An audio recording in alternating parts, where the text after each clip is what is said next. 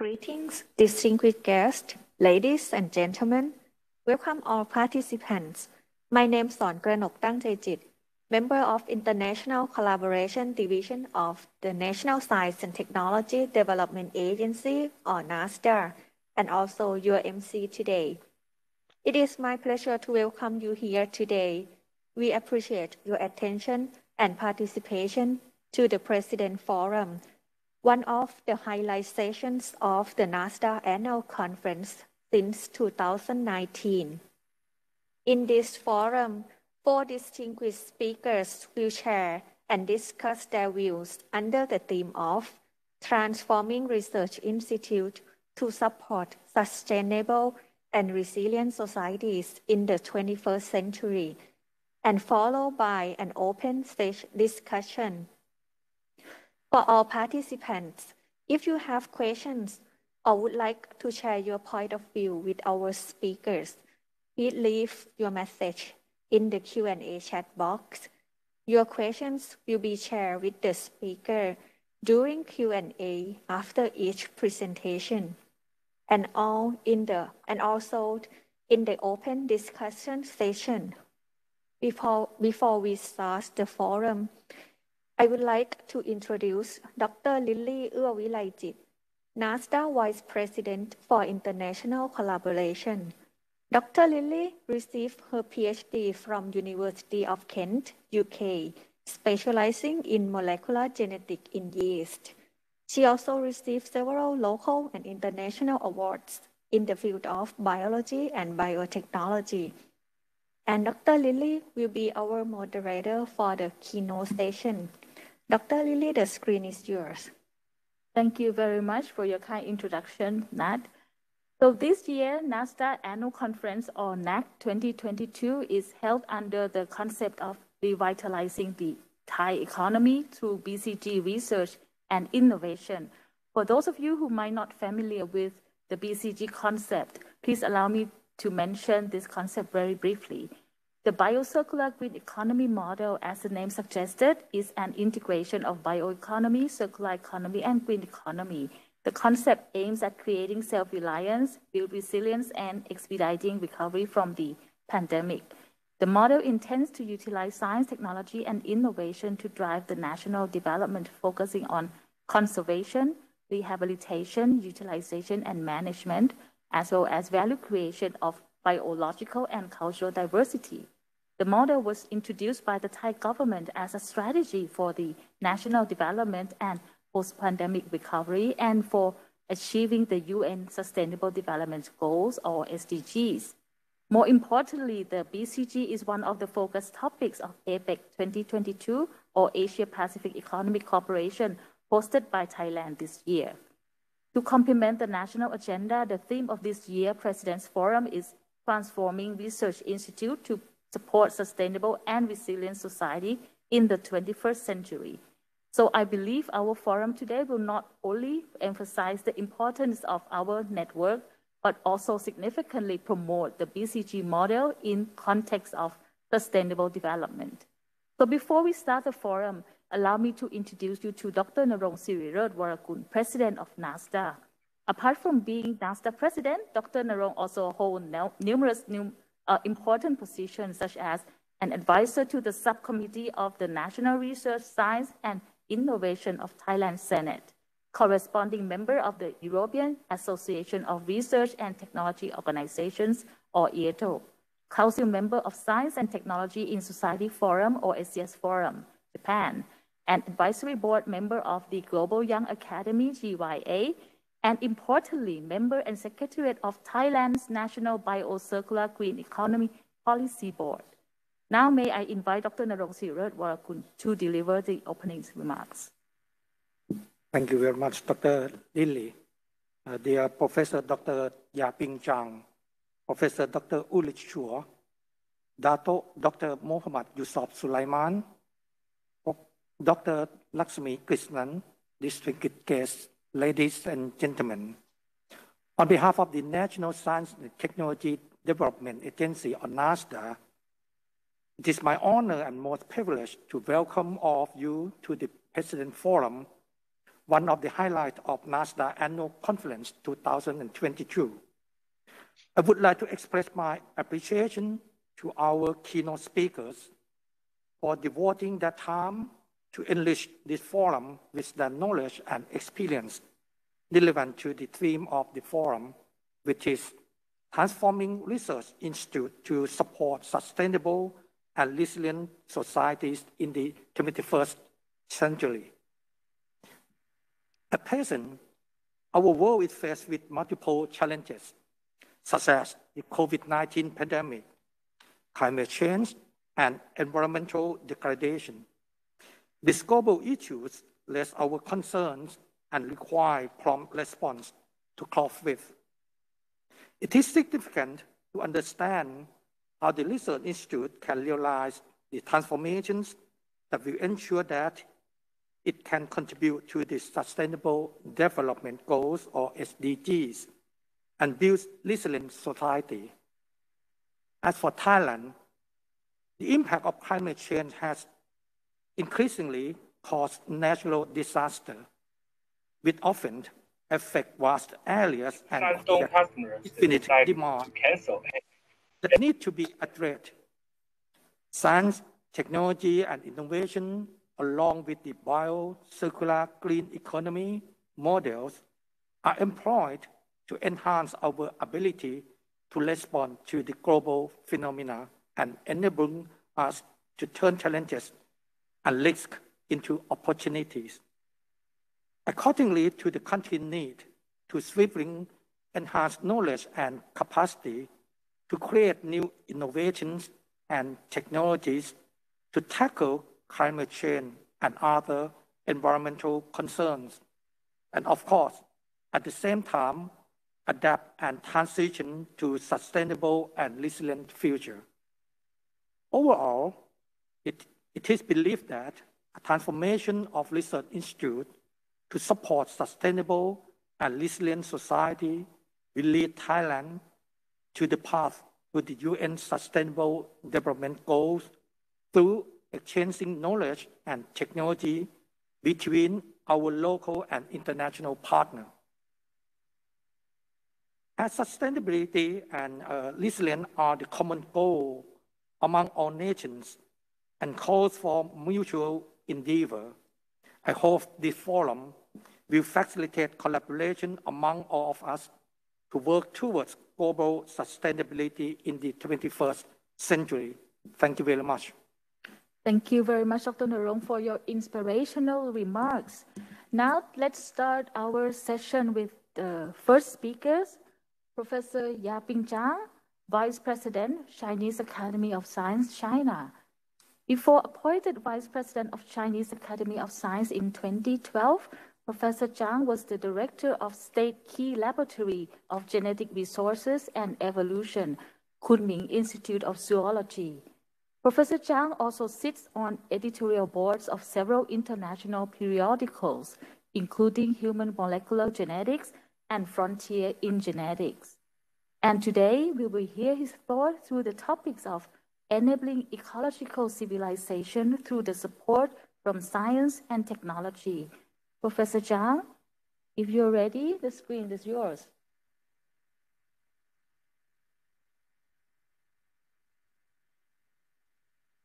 You have your mic on, please.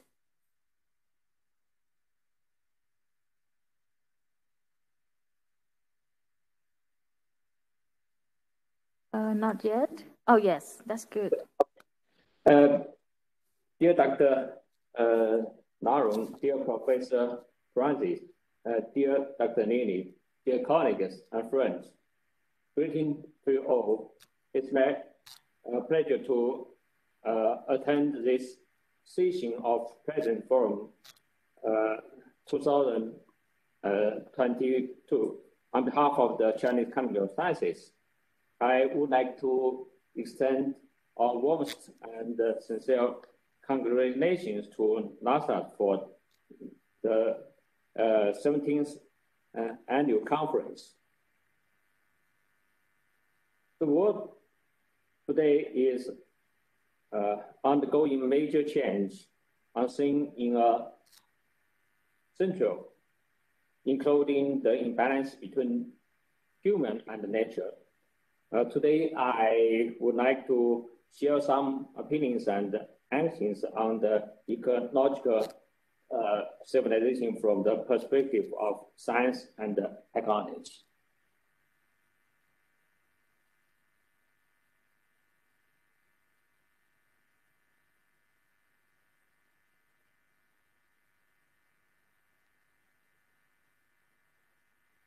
Therefore, so many change manipulate themselves clearly and intensively.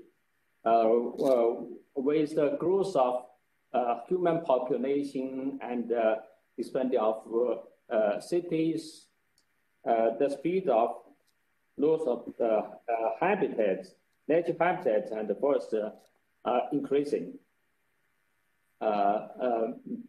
Many of the species are threatened with extinction.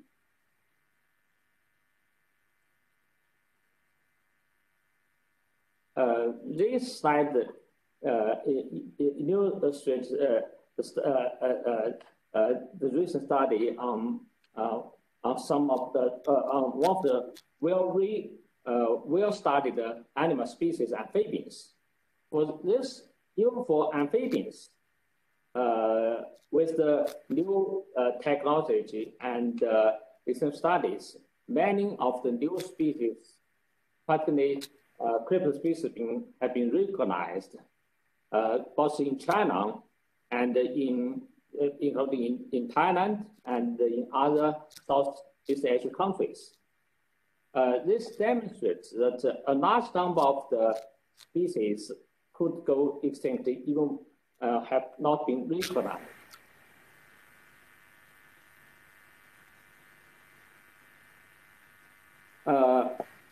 This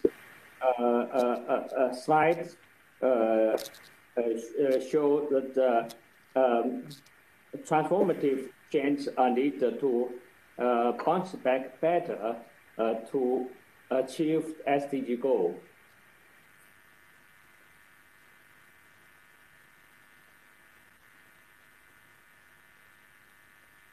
With such challenge,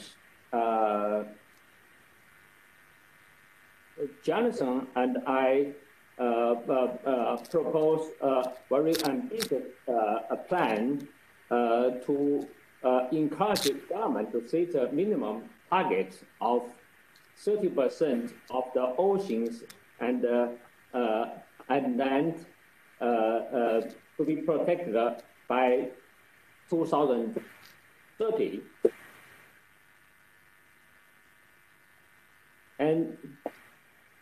And this idea has been extensively discussed in the last year's conference of parties, COP15 of the Convention of Biological Diversity.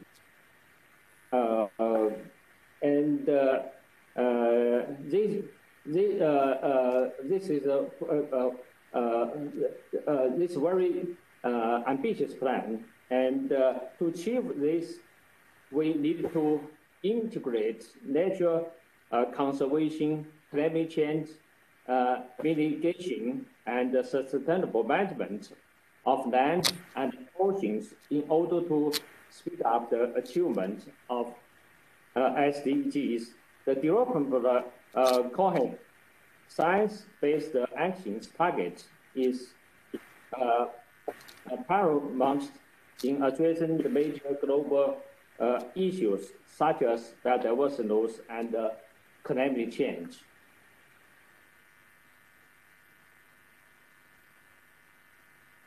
Indeed, as Chinese President Xi Jinping recently mentioned, we need to take up our responsibility for the entire human civilization, and we need to respect nature, follow its law, and protect it. we need to find a way for man and nature to live in harmony, balance, and coordinate the economical development and ecological protection, and work together to build a prosperous, clean, and beautiful world. Ecological civilization was first coined in China in the 1980s as an academic concept and widely used in scientific publications since the 2000. This idea had a strong appeal in China as it was consistent with ancient Chinese thought philosophy. In response to rapid growth of China's economy, the government increasingly focused on addressing environment challenges. Thus, ecological civilization was proposed as an innovative way to reconcile economical development and environmental protection in 2007. Since 2012, President Xi Jinping has consistently championed its adoption and utilization, describing it as a vote for sustaining the development of the Chinese nation.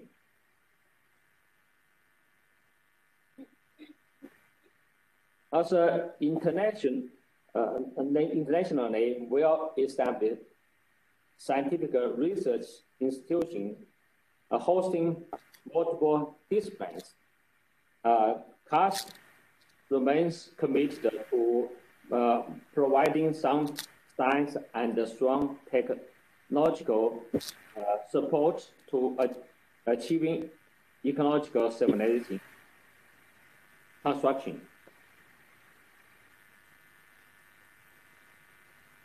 Our research and research now aligns to 5 actions to help us achieve transformative change and maximize a positive impact.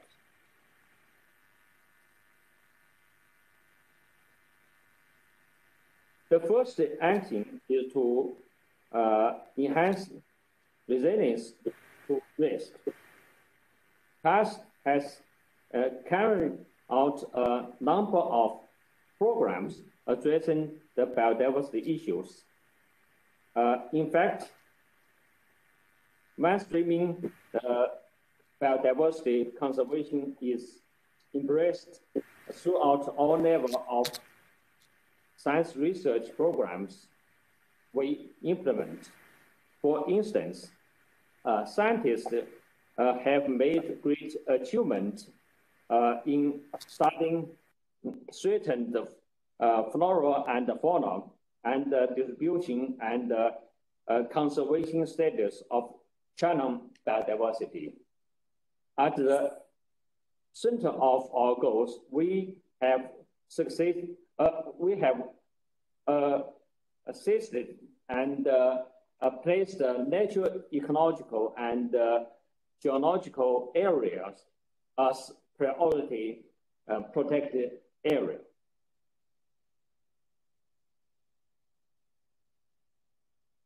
Also, CAST have taken the lead of assessing ecosystem surveys and complied reports on China's first national ecosystem assessment. The reports qualified and helped management chain in ecosystem surveys, including food production, carbon sequestration, and soil retention, sandstorm prevention, provision of habitat for biodiversity.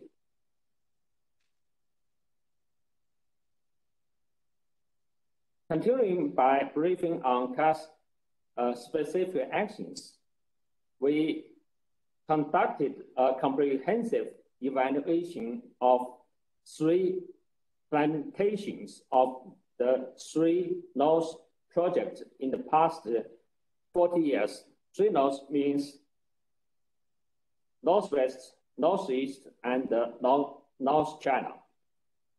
Using remote sensor data, ecosystem positioning stations, meteorological stations, sampling statistics, field research, and other means, we output a 40-year comprehensive evaluation report, which was officially released at the new office of the State Council website. Since the end of the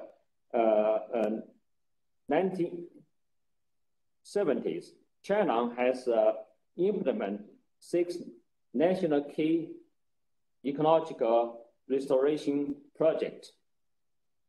The result shows that key ecological projects implemented in China have significantly improved the carbon storage and carbon sink functions and play a huge carbon sequestration effect. Biodiversity and its conservation can therefore contribute to the mitigation of climate change and are important part of the nature-based solutions. Another action is to document biodiversity.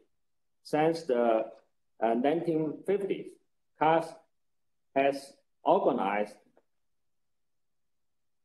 850 universities, colleges, and research institutions to carry out more than 40 comprehensive scientific expeditions on natural resources with the aim of mapping the country's biodiversity resource. As shown in this slide, China's red list of biodiversity higher plan was published in 2013, vertebrate in 2015, and macrofungi in 2018.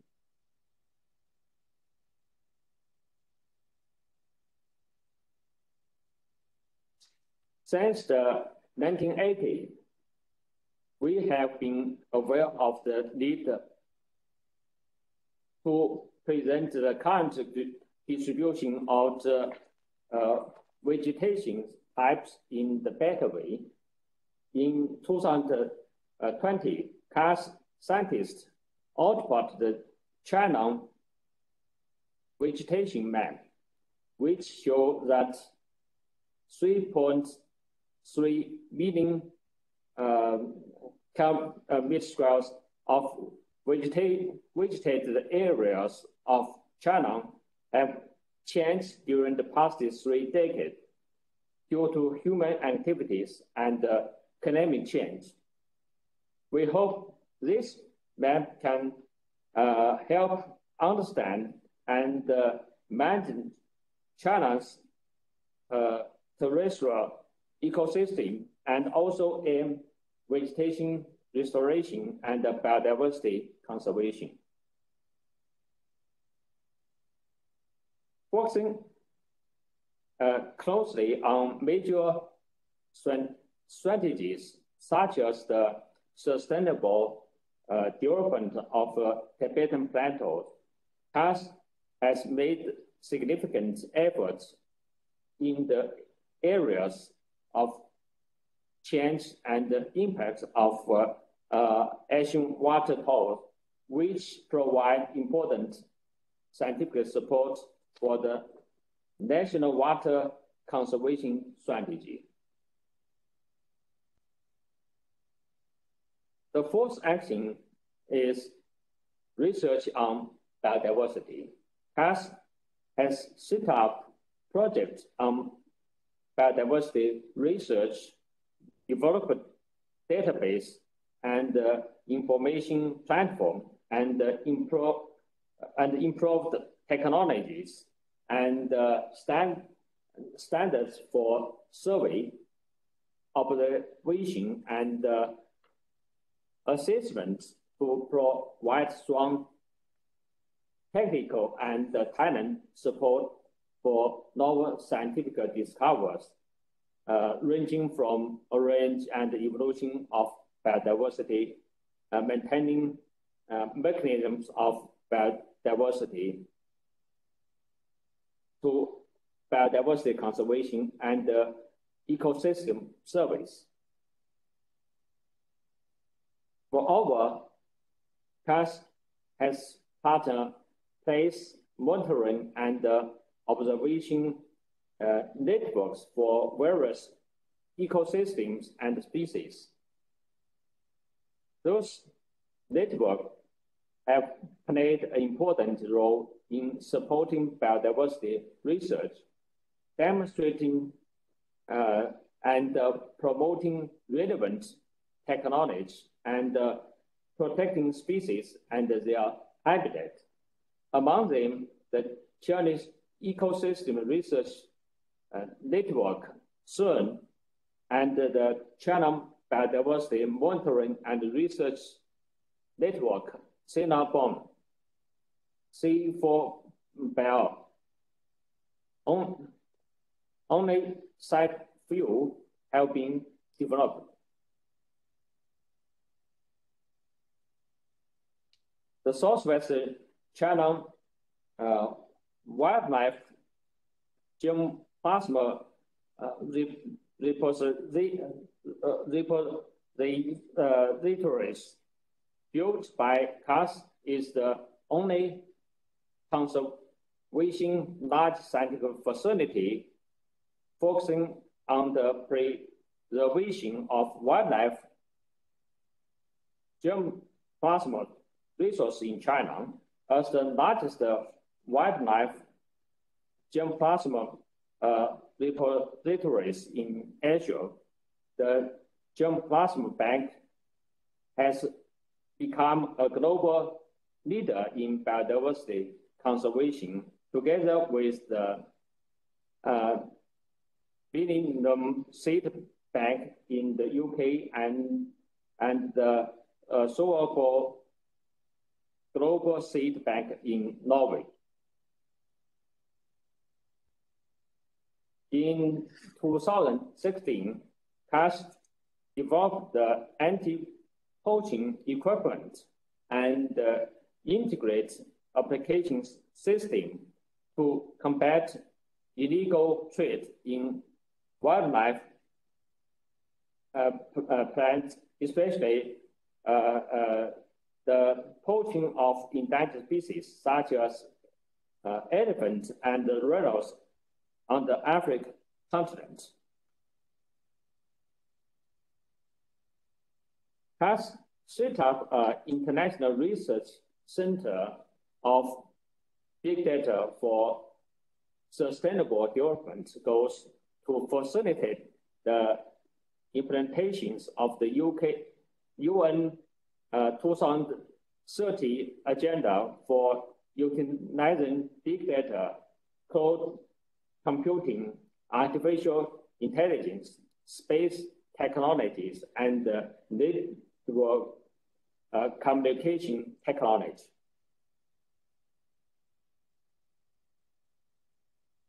CAS will, as always, stand guard for our harmonious and beautiful planet for all life and contribute to its well-being with action.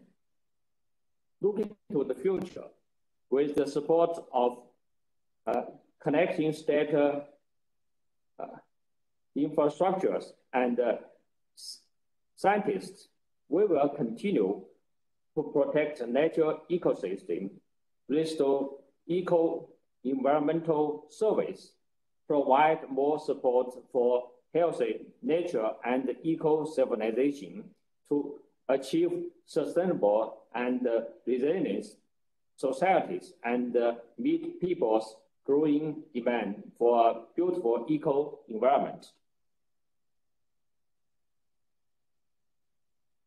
More importantly, we would like to work together with international communities as well as all of you present today to realize the worldwide vision of harmonious coexistence between human and nature. Thank you for your attention. For your interesting talk. We have learned from your talk that CAS has taken a very serious step to support ecological civilization through STI and set up several action plans to achieve the goals, including the ecological restoration, biodiversity research, and development of biodiversity database. This is also in line with Thailand bio-circular and green economy in promoting the biological and cultural diversity database and platforms to be the fundamental of the sustainable development of economy and society. So we are very certain that we could learn more from Chinese Academy of Science, and there will definitely be several opportunities that we could collaborate in this area. So we will leave that for discussion later on. So thank you again, Professor Zhang, for your inspiration talk. Now for our second speaker, I would like to introduce you to Professor Ulrich Schur, Director of Institute for Bio and Geoscience 2, Plant Science, IBG 2, Forschungszentrum Zurich, Germany. Professor Schur's scientific expertise is in the field of plant physiology, plant phenotyping, including technology development and quantitative image analysis. He extended this in the last decade to integrated bioeconomy and has established since significant activities in biorefinery research, digital bioeconomy, socio-economic research, and strategic concepts towards sustainable bioeconomy. He has also held several important positions, including the Vice President of the European Plant Science Organization and a member of the International Advisory Council for Global Bioeconomy. And it is our privilege to hear his thought under the topic of regionalization of bioeconomy, the path of sustainable economies and stewardship to natural resources. That is really a new concept that we look forward to hear from you, Professor Schur. Are you ready? Yes, I'm ready. You turn off your camera by chance? Okay, now you're here again. So if you're ready, the screen is yours. Can you see the slides? Yes. Good. Okay, thanks very much and to all your excellencies and for the opportunity to give this presentation today. I'm talking about regionalization of bioeconomy. Essentially, what we are facing is, as we have already heard before, the transformation of our globe, of our activities globally as mankind into sustainable opportunities. And what we are trying here in our specific work here in research and implementation is to use the idea of the bioeconomy to transform towards sustainable bioeconomies, and the regionalization is a very important pathway to transform regions to sustainable bioeconomies, and thereby generating impact from science to regions. And I will give you some examples, but before that, let me just shortly start by our definition, our link, as you've already seen before, and you probably will see further. Sustainable development goals are the kind of overarching framework to which we are relating here in the context of sustainable development, obviously. And a sustainable bioeconomy has many links to all the 17 SDGs. And you can probably see from the slide here that, for example, the first one is about increasing primary production, the quality of biomass, and health issues with diets, for example. That's improving primary production utilization. A second part is more efficient secondary use of and conversion of biomass, including bioenergy, but also energy beyond the bioenergy, valuable materials and chemicals, and renewable resources for our industries. So on the next level, and we have heard a very nice talk just now about the importance of biodiversity and maintaining stewardship to natural resources. Here we see the sustainability and ecological targets from biodiversity, sustainability, water, nutrients, land use, and climate change. And last but not least, the entire transformation pathway also needs to include societal innovation, which we need to take into focus from education, the question of income, smallholder farmers, for example, but also gender equality. All of them are elements which we need to consider in order to look into sustainable bioeconomy. The concept itself has a long tradition, many times driven from science, but more and more taken over from industry and from society. And what we see there is that we not only have to look at these 4 different domains, but we really have to integrate them because they are not independent from each other. They need to be integrated in a way. And we see a very good opportunity here to do systematic integration in specific regions. And I'll tell you in a minute how this actually works. So we have the overarching goals of Sustainable Development Goals. And if we want to implement them, they are very much dependent on regions. Why on regions? First, within regions, natural resources are pretty diverse. If you have forest, if you have agriculture, if you have tundra, if you have tropical or northern hemisphere, you have different natural resources. Science and education has has many roles in developing regions. There are quite diverse setups of regions with respect to science and education. Markets are often regional, but they are also the link to global markets and trade. And this is also very distinct between different regions.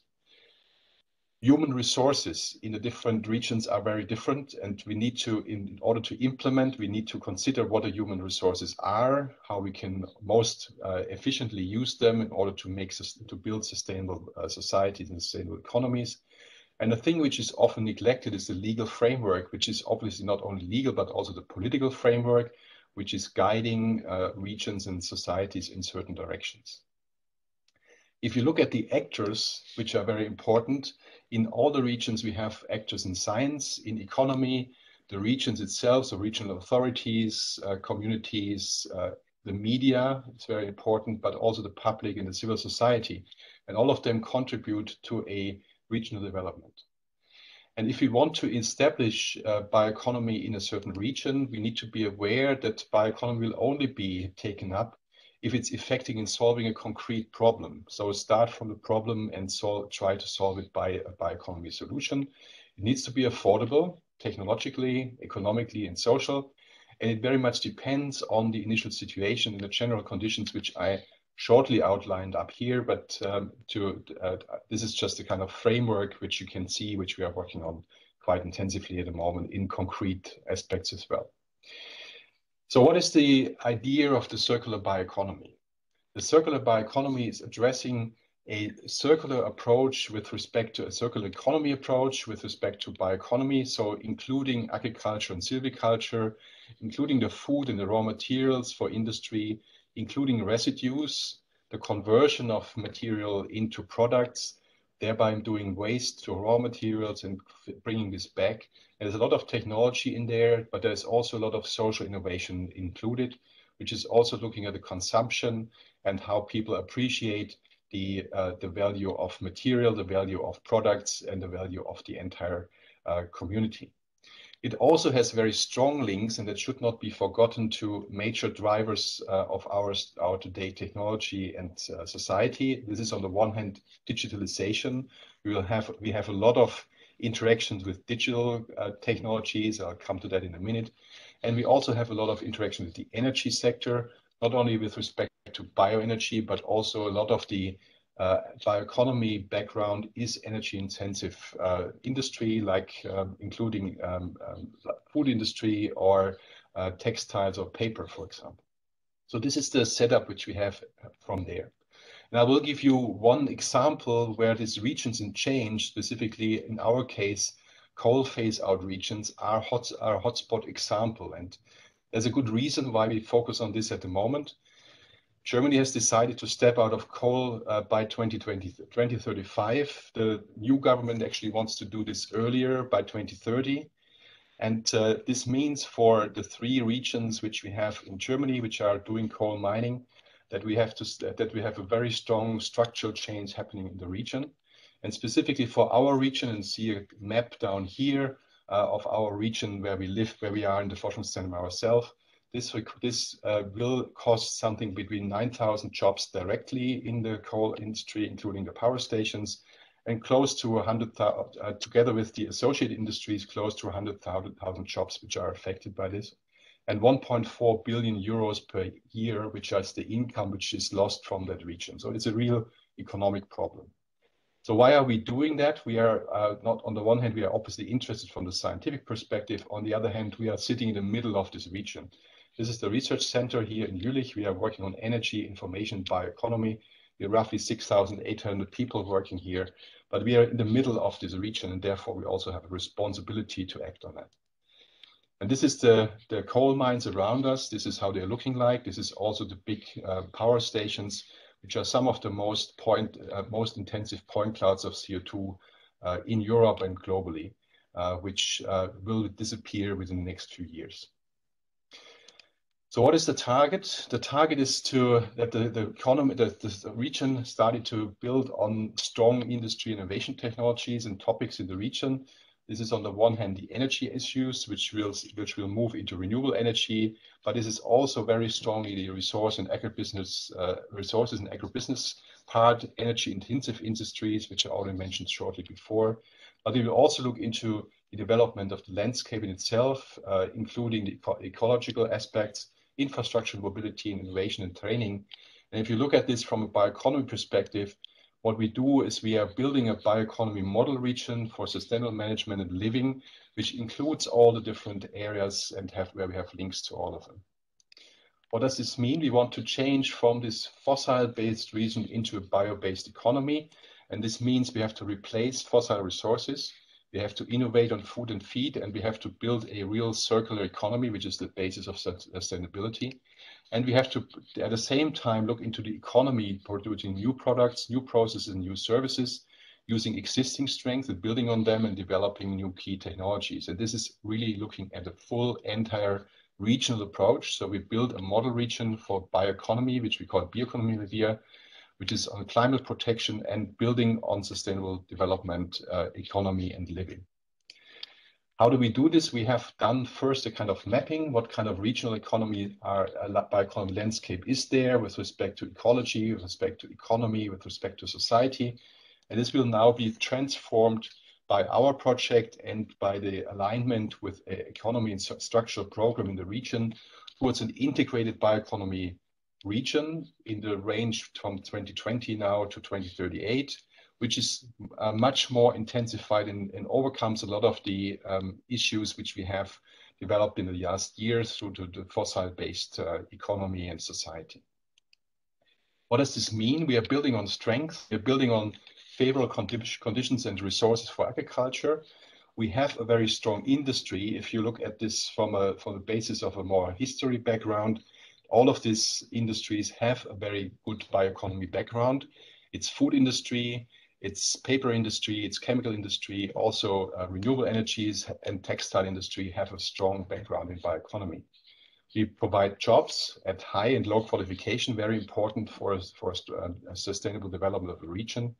There's a high activation of the society towards sustainability, and we have a very strong basis in science and training in the region for bioeconomy.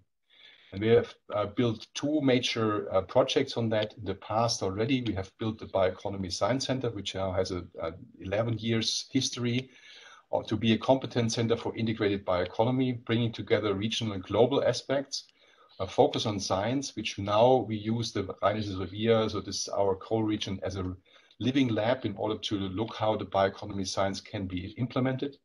And we then have formed a second project, the Bioeconomy Revier project, which is specifically focusing on structural change. It's dominantly here in the region, but also tries as a model region to then transfer these opportunities into other regions. We are also building this on a European perspective with the Just Transition platform for all the 53 other coal regions in Europe, which are facing the same kind of change. And it's going far beyond science. It's going into civil society, into business, and into obviously including a scientific approach. Often we use it as a living lab opportunity. Often we have transformations driven by innovation, which is one possibility to have a kind of technology push where technology objectives go towards an unknown demand or a market pull. In this specific case, there's a policy-driven change. We want to have a sustainable society. We want to achieve the Paris goals. And therefore, the politics decided to step out of coal. And therefore, we have to look how transformation pathways actually work in such a kind of region. So what did we do? We did initially, we had the initial phase where we looked at a coordination of regional transformation, where we involved many different stakeholders, including citizens, local economy, politicians, farming, obviously, and scientists. We took a cross-sectoral approach in networking and integration. It generated a startup ecosystem and the science to business region, local and regional bioeconomy profiles, even for communities, for individual towns were developed, and we have a knowledge transfer and society participation process, and developed out of this a future perspective of the entire region, and also form a new regional identity, which is linked to the bioeconomy approach. The types of projects which we specifically implemented were so-called innovation labs. These innovation labs are 15 of them, actually also expanding at 19 at the moment. And they have major targets by combining expertise and capabilities across, on the one hand, research organizations, but also linking them into practical topics and forming a dialogue with industry and society. There are 4 different types. One is on qualification projects where there is already an idea and we develop it towards a product. There are innovation platforms and interface labs, which are physical spaces where industry and academia can meet. And there are also novel concepts where entire regional concepts are developed for bioeconomy, a file affiliated with innovation management. And I'll give you some examples on how this will work. We have clustered them in four major targets: sustainable innovative agriculture with digitalization and automation, renewable raw materials, bio-based materials and resource efficiency, as well as biorefineries, coupling bioeconomy with renewable energies, and obviously also sustainable land use and ecological aspects. We bundle them in 3 major blocks: innovative agriculture, integrated biorefinery, and biotechnology and plastics. Not meaning that they are isolated, but they are tightly interacting. And I'll just give you a very short overview of what kind of topics we are working in there. In the context of innovative agriculture, we are having a Brainergy lab, which is about agriculture robotics and digital agriculture, where we are working together with companies as well as with farmers and identifying what kind of opportunities are there with agriculture robotics. We are forming in DGRR a digital geoinformation system, which is not only for agriculture, but widely used for the planning of regions. Circular Phyto Valley it generates an integrated value chains for herbal, medical, and medical plants, also in the context of farmers together with industry. The Agro Innovation Lab uses a very unusual situation which we have with the mining sites, where we can form a field lab to develop resource-efficient crops in a very specified opportunity for plant breeding. Another very important topic in the region is to combine agro-food energy context, and this is a activity which we are building very strongly on, where we have combining photovoltaics in the region with production below these photovoltaics in order to collect water, generate electricity, and also use the same space for production of food. In algae fertilizer box, we are using algae for food, feed, materials, and chemicals. So this is another kind of activity linked to the agro-food energy part. The second cluster is about integrated biorefineries. As you know, biorefineries are very important opportunities to make value out of biomass. This is on the one hand about using upcycling regional organic residues. As we said, we have a lot of regional for example, food industry, which has organic residues, which you can reuse and upcycle in biorefineries, but also separation technologies which are needed, or entire modular biorefinery concepts where we are distributing biorefineries in space to get closer to the distributed biomass which we build on, or gas fermentation as another opportunity to generate value out of a biomass which has been transformed to methane before. Biotechnology and plastics technology is also very important for the development here. This is a more classical approach by digitalization of microbial strain and bioprocess development. But we also have one project which is focusing on microplastics, food and feed systems, including novel opportunities for bioplastics, or a production platform for biopharmaceutica, which is also linking into the pharmaceutical industry in the region, or a project which is looking into tailor-made protein products, which can be used for sustainable crop protection, for example, in a very ingenious way. These different innovation labs are then bundled into integrated value chains, because it's not only about scientists, it's about the entire stakeholder groups, from science to economy, the regional approach, the media and the public. And this is some of the value chains which we have here: the agro-food energy system I already mentioned shortly, agroforestry systems, medical and herbal value chains, sustainable packaging, as well as construction beyond wood, building houses by other ways, novel paper industry, upcycling food waste, bioplastics, as well as bioeconomy at home, which is bringing bioeconomy back to the citizens themselves. We are not only staying behind the scene in our research institutes, but we are going specifically and actively addressing profile sites in the region, profile sites which make bioeconomy innovation visible to industry, to the stakeholders, but also the public. This includes obviously an openness of the science communities, but also developing industrial parks for example, biotech meets food, or a sustainability forum, or innovative agriculture, or textile. And we also go into a model factory for novel paper making, a fiber center, and bioeconomy and construction purposes. Altogether, what we are trying to do is we link basic research, which asks what is the chance to have really very essential new things, which we still continue, with research on systems, which asks the question, how would an ideal system actually look like? So this would be the invention scale, and bridging it to a really implementation towards innovation by research solving specific problems in the region as a kind of opportunity.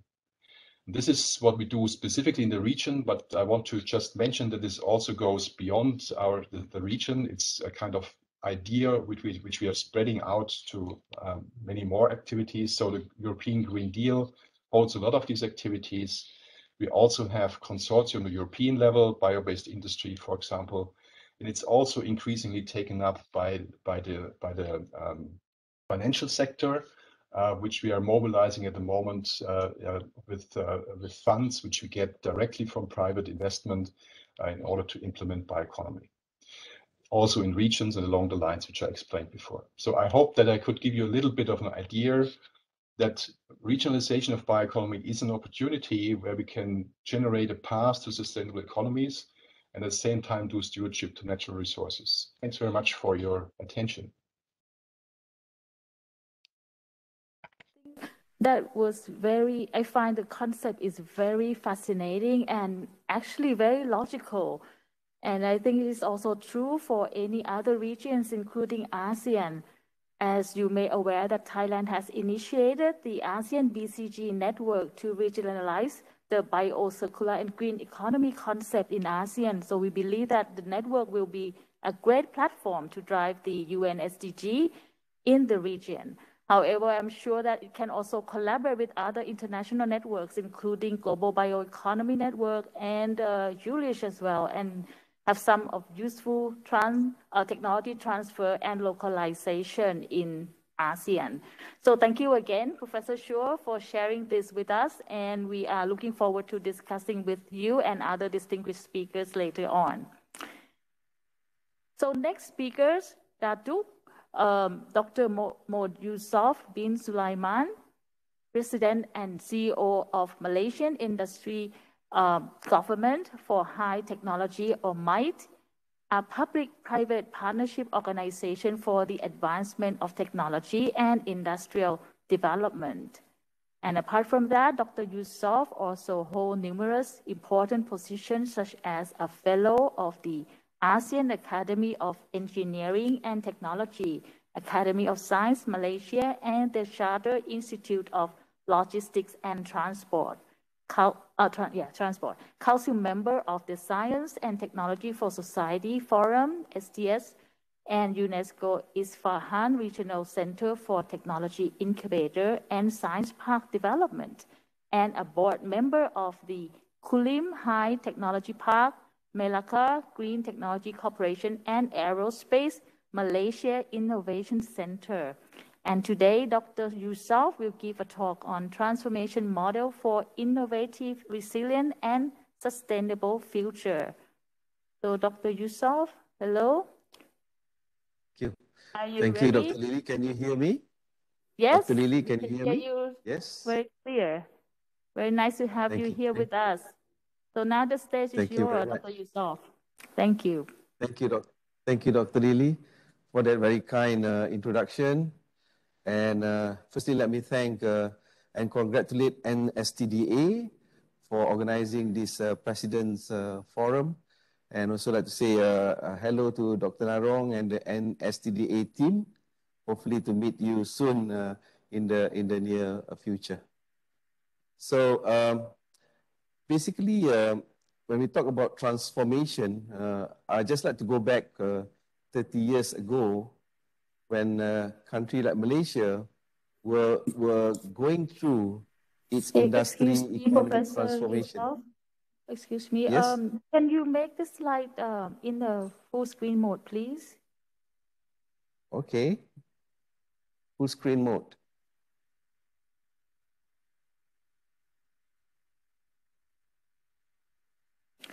Would you like us to share the slide for you? Or are you okay with that? Oh. Okay. No, we will do that. We will do that. You're solving the thing here. Is that okay? No? Not yet. Not yet. Not yet? No. Okay. Right. Oh. Is it okay now? It's not in the full screen, but if you can click at the, no, this is not. This is a presenter's display. Okay, a few seconds, Dr. Lily. That's fine. Okay.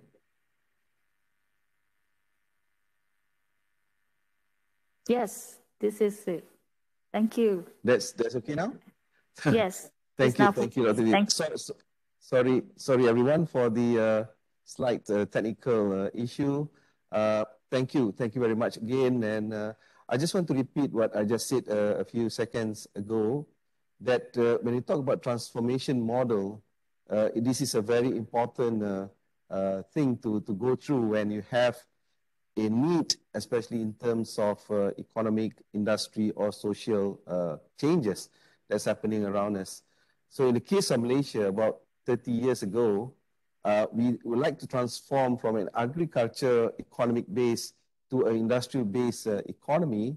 And that was in 1993 that my organization, MITE, was formed to really support, facilitate, enable this transformation from the agri-economy to the industrial-based economy.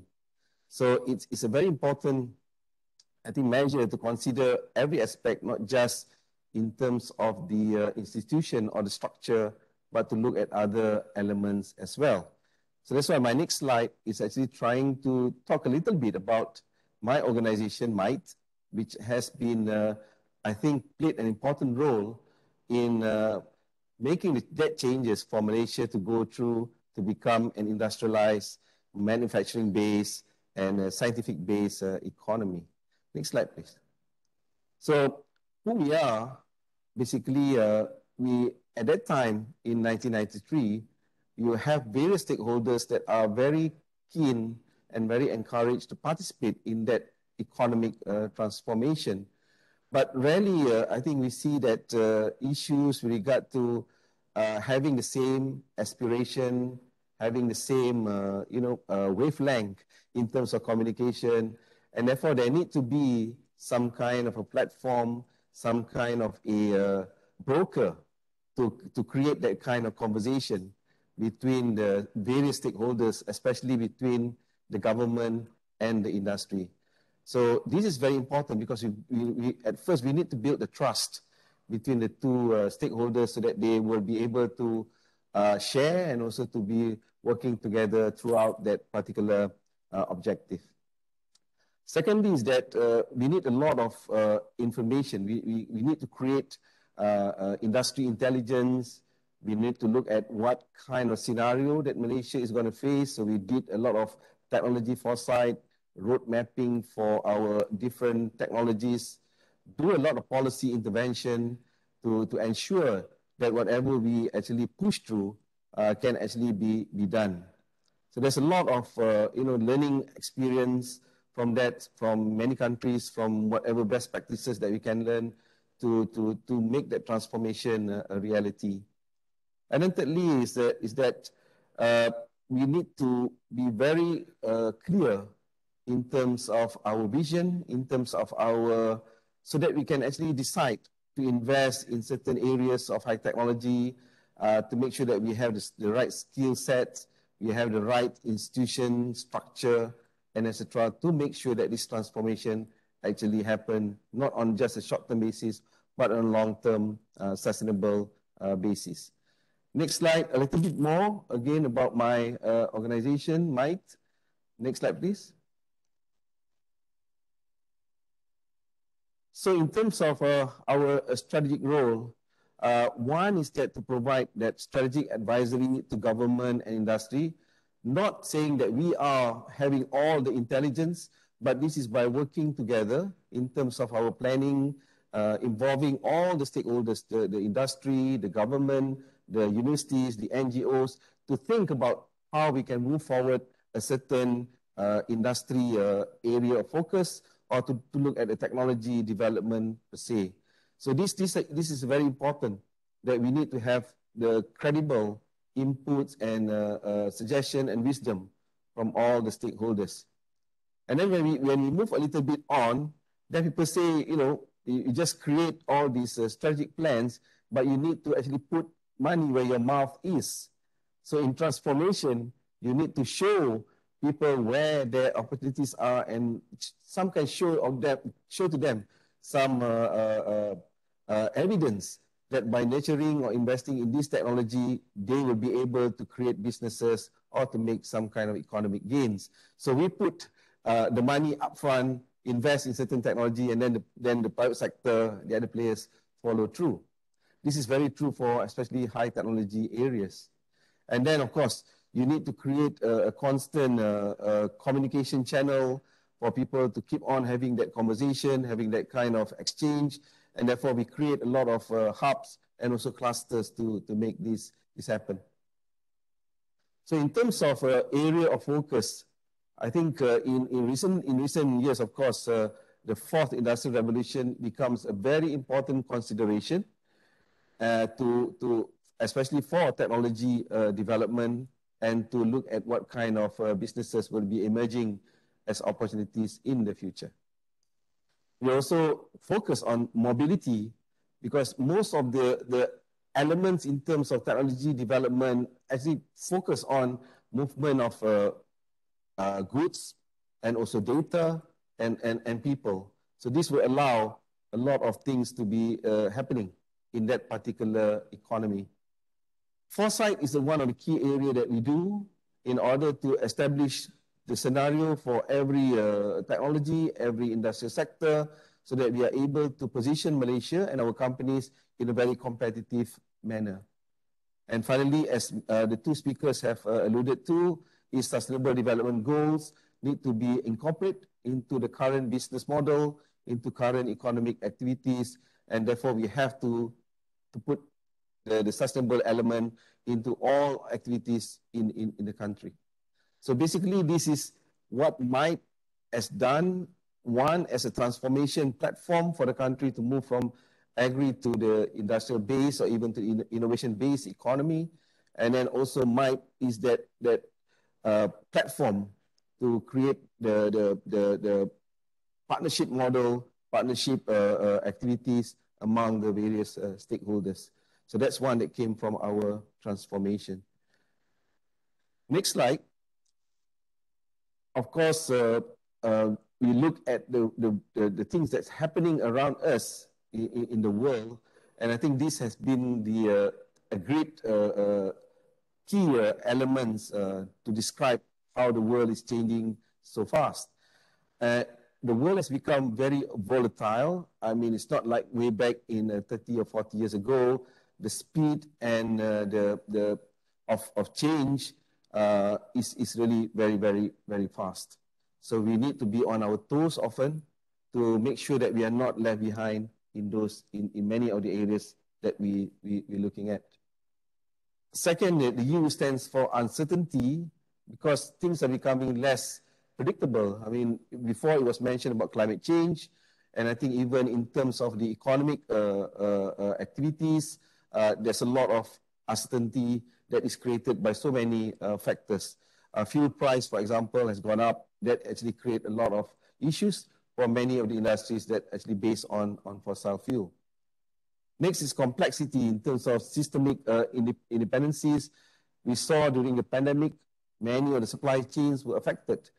Even though you are across the world in terms of your activity, your business, it will still impact you in some way or another. So it's quite a close-knit supply chain, value chain that we're talking about nowadays that can easily be disrupted. Next is ambiguity. I think in terms of that, we have a multitude of options to realize our end objective, and therefore we have to be more careful in terms of our selection. So that is the world that we are living in, and especially for the younger generations, these are the things that you have to deal with. Things are changing by the seconds, and therefore you have to have policy response. You have to have strategies that actually be adaptable enough, agile enough to cater for these changes. Next slide, please. So in that sense, I think we can look at some of these key elements when we look at ecosystems for research and etc. The challenges that we are facing can be grouped into technological progress. I think especially in the digitalization that was mentioned before, this has created a lot of disruption, a lot of new demands by the society and also by the business community. Increasing demand of natural resources, of course, is finite resources that we need to now balance between its uses, and therefore look for alternative materials and etc. to actually support our manufacturing activities. Globalization and economic globalization are factors that is really creating that kind of competition. We need to raise up our level of competitiveness in order for us to survive in terms of the business.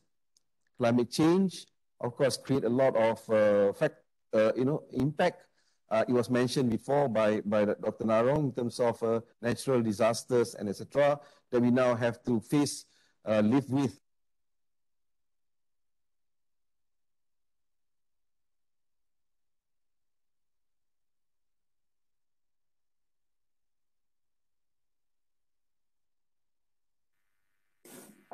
Professor Yusuf, we lost you. We lost your voice. Can you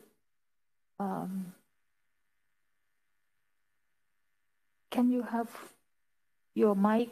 Is it on still?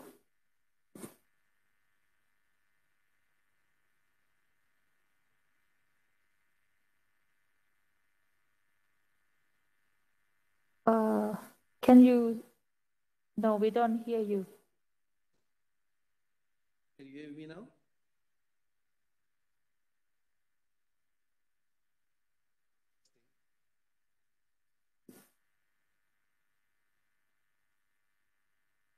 Can you hear me? Can you say something? Oh, okay. We don't hear you yet. That's a problem. Oh yeah. Can you hear me now? Yes, we can hear you now. Sorry. All right. Sorry for that. Yes, please continue. Right. So I was summing up. You still have time. Don't worry. Okay. Yes. And right. Can we have your slide back? Yes. Thank you so much. Please continue. So I was a bit concluding about these new challenges that we are facing, whether we are research institutions, whether we are policy bodies, whether we are businesses. These are some of the challenges that we are facing. It's here to stay. I was about to talk about the rural-urban transitions. We know that many of the population will be moving into urban areas. We are looking into making that comfortable for people in terms of our smart cities agenda. And we look also into issues like waste management. So these are the things that we have to deal with when we look at these challenges. And finally, about the rapid demographic change in each country. So these are real challenges that was there before the pandemic, but make into more rapid and more critical, not to say post-pandemic, but coming out of the pandemic, we will be facing all these challenges. So next slide, please. So I think in a way, when we look at the research ecosystem, I think we need to look at how we can bring all the stakeholders together. And I think we need to be very synergistic in terms of how we use the resources, how do we leverage on the institutions and etc. And I think this is very important that we actually created what we call the Malaysia Advanced Technology Cluster and Hub. So from the earlier speaker, Professor Ulrich, I think it can be looked at from a regional basis, or it can be looked at the national basis. Sectoral scanning is very important to look and assess the demand and opportunities. Of course, to look at the technology and innovation based on the locality, based on the ability of resources at that particular location. Strategic facilitation is very important to allow for communication, conversation happening between clusters and hub. Important to identify partners and alliances, good companies, good institutions that can actually support each other, and whole ecosystem development, infrastructure, skill, people, and etc. is very, very critical. Virtual linkages, because we are not talking only about physical embodiment of the cluster and hub, but also how we can actually use digitalization to make it very efficient. And of course, all these need to be measured in terms of its performance from time to time. So what we are looking at when we look at transformation model, I think a model like this actually will enhance a lot of the local strength and what we do best in fragments and make it into a very total and wholesome impact at the end. Next slide. So I guess what would be the 5 future defining attributes I think that will guide transformation not only of research institute but also research ecosystem. One is of course innovation, but innovation must be targeted, must be very precise, and in a way it's a mission-oriented innovation policy is very, very key to actually transform research and development into economic activities and into public good and into major impact to the whole country. Next is partnership, which I think is very, very critical. I'm sure that everybody agree that no one institution or no one country can actually solve a lot of these global challenges. We need to partner up, especially in a small country like Malaysia. We actually expounded, promote not only formal partnership but also informal partnership. Third is sustainability, but not only looking at the environmental element, but you also have to talk about longevity of programs and also the financial sustenance of projects or programs that we start. And I think this is one of the things that I learned from NSTDA, continuous investment into testing and industrial research activities have made NSTDA a very prominent organization in that area. That is something that we would like to study more and more. Fourth is in resilience. Of course, we need to build that kind of agility and adaptability. We can only do that if we know what's in store in the future. So in MITE, we do a lot of foresighting and future scanning or future studies here to advise the government and the industry. And finally, the inclusiveness. We talk about the 360 degrees model. We like programs that we do on the ground. For example, when we do our biomass to biodegradable packaging product, it not only create new businesses, but also provide the farmers with a different complementary or supplementary income by supplying the rice stems or rice husks to the business people. And therefore create a kind of circular economy when they used to burn these stems and husks after their harvesting period. So inclusiveness is very important when you think about business or programs or projects, that it must touch so many stakeholders, whether it's the citizens, whether it's the universities, whether it's the NGOs, whether it's the government or private sector. So it has to be taught in a wholesome process. So I think this is a very important pillars of transformation and building a rich research ecosystem or even other setups. Next slide, please. And when we move forward, I think we have to design that future and not leave it to chance. So in many situations, things are becoming so rapidly changed, so many complexity. We somehow, leave it to chance to make some of the program projects successful.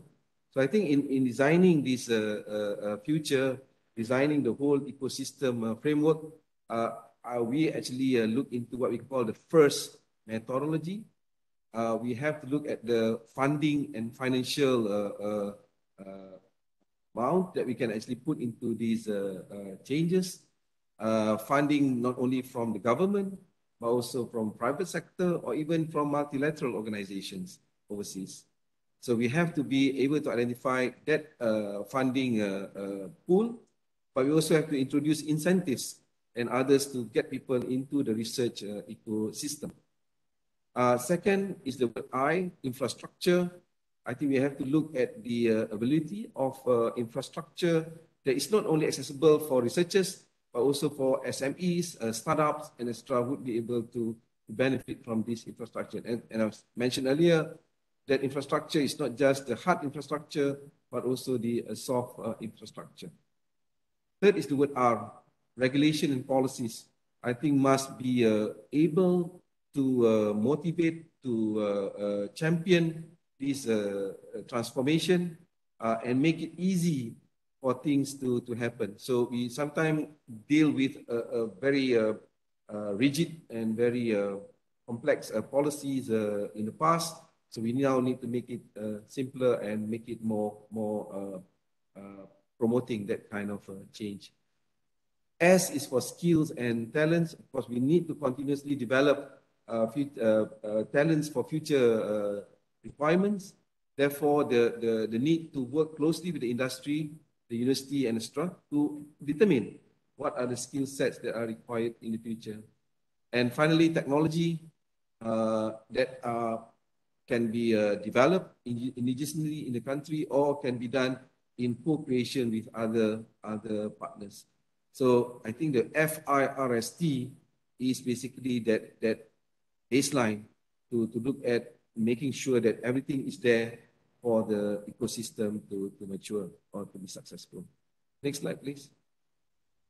So again, what we are trying to do in MITE is looking at, from the financial perspective, a new funding model, a model that does not rely too much on the government's ability to fund things, but also to get different sources of these funding from other stakeholders. So the idea of bringing the private sector funding from the crowdfunding and etc. is a very important thing. And in Malaysia, we are looking at expanding this fund from 1.0% of our GDP to 2.5%, inshallah. Next is the infrastructure. As I mentioned, is a new way of looking at it from the physical and virtual perspective. So we're looking at very hybrid and agile workspace as well as living space, so that this can actually create attraction and also that ability to work comfortably in a new environment. So during pandemic, we tested with working from home, for example, and then I think we need to continue even when the pandemic is over, because it brings certain element of productivity and also comfortability for our staff. And also to showcase a lot of these, what we call now innovation to zero. When we do things, we're talking about impacting in from a zero carbon perspective, zero waste, zero plastics, and etc. So these are elements that we need to include in the infrastructure usage or infrastructure development. So I mentioned before, in terms of regulation and policies, mission-oriented innovation policies are very key. So we have to move that from conventional policies to more agile and adaptive policies with follow-through, of course, in terms of its implementation. Skills and talents, we talk about, of course, new business skills, focusing on digital technology, and then we talk about making technology and vocational education a very key element there. And people are looking at metaverse now, looking at alternative universe to create and using virtual reality and etc. So these are some of the things that is happening throughout our development. So from narrow focus skill sets to a more deep generalist kind of ability. And then on technology, of course, talking about increasing national resilience and self-sufficiency is very key. So we need to move away from just talking about 4R concept to implementing and follow through. And I'm sure some of our friends here are already talking about the fifth industrial revolution and the likes. So this will actually bring about the competitiveness and resilience of our stakeholders in the whole ecosystem. So, ladies and gentlemen, as a conclusion, next slide, please. I think the model of transformation for our research ecosystem is very, very key. Looking at the various challenges that we're going to face, looking at the new demand of our talents and our resources, natural or otherwise. I think one is that we need to really look at the model that promotes and accommodate innovative, resilient, inclusive, and sustainable systems.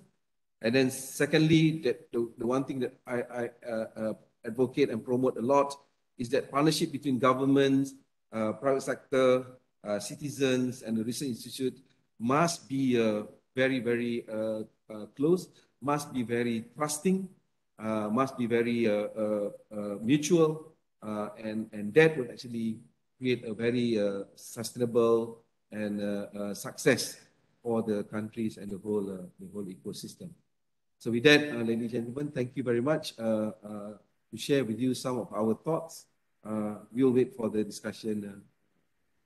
So thank you very much. Thank you very much, Professor Yusof, for sharing with us challenges, transformation models, the 5 future-defining attributes which can apply across several sectors, and importantly, FIRST implementation framework. We can see a lot of similarity with the BCG concept, which is also focusing on several important issues, including innovation, inclusiveness, and partnerships among all sectors to drive the sustainable development goals. So we can definitely exchange more ideas during the discussion session later on. So thank you again, Dr. Yusof. And our last speakers, Dr. Lakshmi Krishnan, Vice President of Life Science National Research Council, NRC, Canada. And currently, Dr. Krishnan also serves as an adjunct professor in the Department of Biochemistry, Microbiology, and Immunology at the University of Ottawa. At NRC, she oversees the human health, therapeutic, aquatic and crop resource development, and medical devices research centers. As a globally recognized life science researcher, Dr. Krishnan has been a leader for driving innovation in the area of novel biologics treatments for the improvement of human health. She has represented NRC at the Government of Canada International Joint Committees. And today she will share with us her idea on the topic of lessons from COVID-19 and innovating for the future at the National Research Council Canada. So, hello, Dr. Krishnan. Hello, good afternoon. We can hear you very well. Very good morning to you, and thank you again for being with us very early. We are very grateful for your contribution. So if you're ready, the screen is yours now. Thank you. Will you share my slides from your end? Sure, we will do that.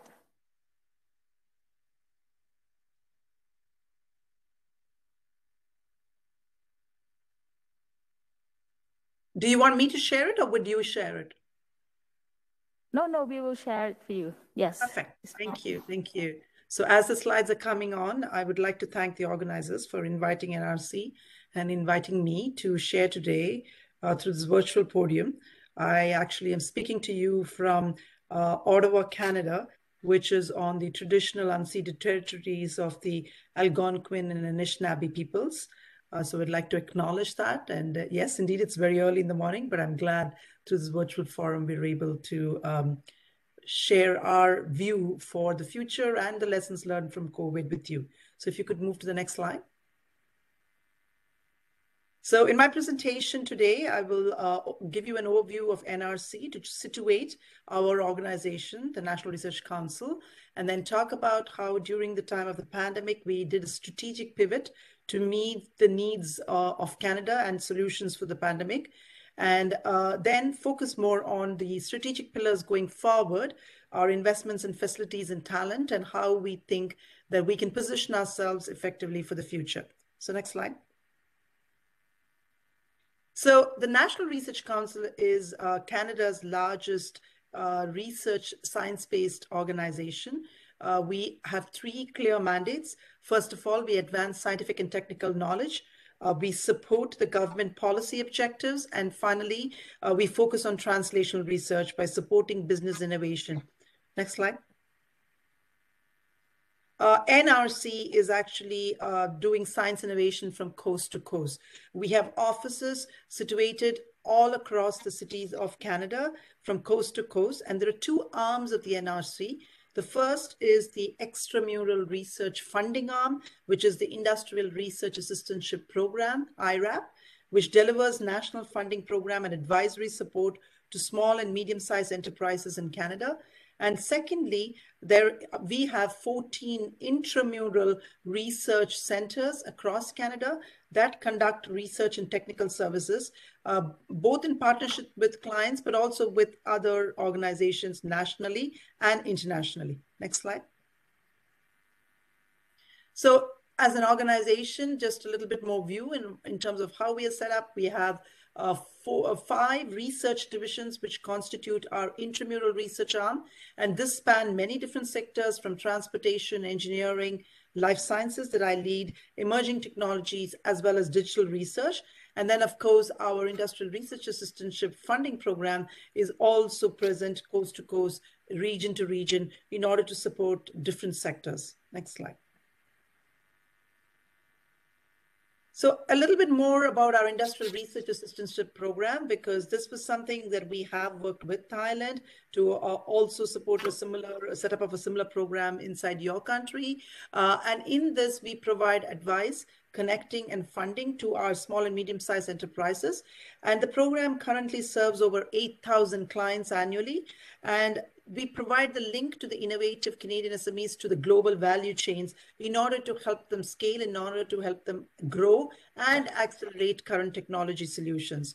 And also a big part of this program more recently, particularly during COVID, has been to support employment opportunities. Next slide. In contrast, our intramural research footprint is really focused sector-wise at different sites, and I won't go through this list.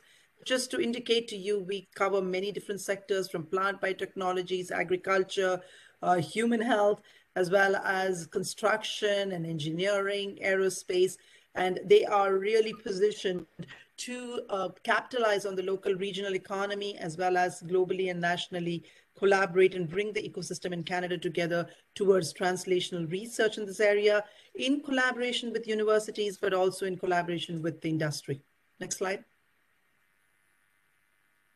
So to sum up, NRC delivers value to Canada in 2 ways. One, through our national research center efforts that are performing research and technical services with our partners. And secondly, through the funding program. Next slide. So if you look at the history of NRC, NRC has had an enduring and evolving role through the century. In fact, we are over 100 years old today. And if you look at the various times that NRC has stepped up, one thing that has sustained in terms of the role of NRC is the advice we have given. At the same time, we've been a resilient organization that has positioned itself to the needs of the country and to the international need as the time has evolved. So for example, in the early 1928s, NRC used to conduct applied and industrial R&D, and that continues to date. But as we progressed, we've also moved on to do some basic science, to do some high risk, high reward type of science, while we are also helping the industry. We have created industry-oriented institutes in certain sectors. We have done regional expansion in certain cases so that it meets the needs of the regional community. And then in 2012, we did a major transformation to be a research and technology organization where we really brought together our intramural and extramural research arms together to position ourselves to help industry-focused innovation. And in 2016, we did yet another renewal through what we termed as a dialogue, where we engaged not only NRC internally, but also externally with our stakeholders to identify key sectors and area where we could actually embark on mission-oriented challenge programs, as we call it, in order to meet goal-oriented solutions. Next slide. So a few examples of a century of innovation are in this chart. I won't go through specifically each one of them, but some examples here that are quite worth highlighting is, for example, even as early as the 50s, we had been the key innovator to create the pacemaker, the electric wheelchair. We have collaborated with the International Space Agency to actually make the Canadarm that some of you may be very familiar with. We have done vaccine research. So the very first glycoconjugate vaccine patents came out of the NRC, and synthetic meningitis vaccine that is now part of infant vaccination in most countries came out of the NRC in the early 1990s. In the 2000s and beyond, we've done simulated brain surgery innovation, biofuels, and so the list goes on. Next slide. So NRC's strategic platform is to find solutions for not only Canada's priorities, but also international needs and priorities, so that we can position Canada as a leader in the international ecosystem of R&D and innovation. And we do this through four major goals. Firstly, research and technical talent. 2,000 plus NRC researchers, scientists are really focusing our experts and skills in order to meet and undertake impactful research.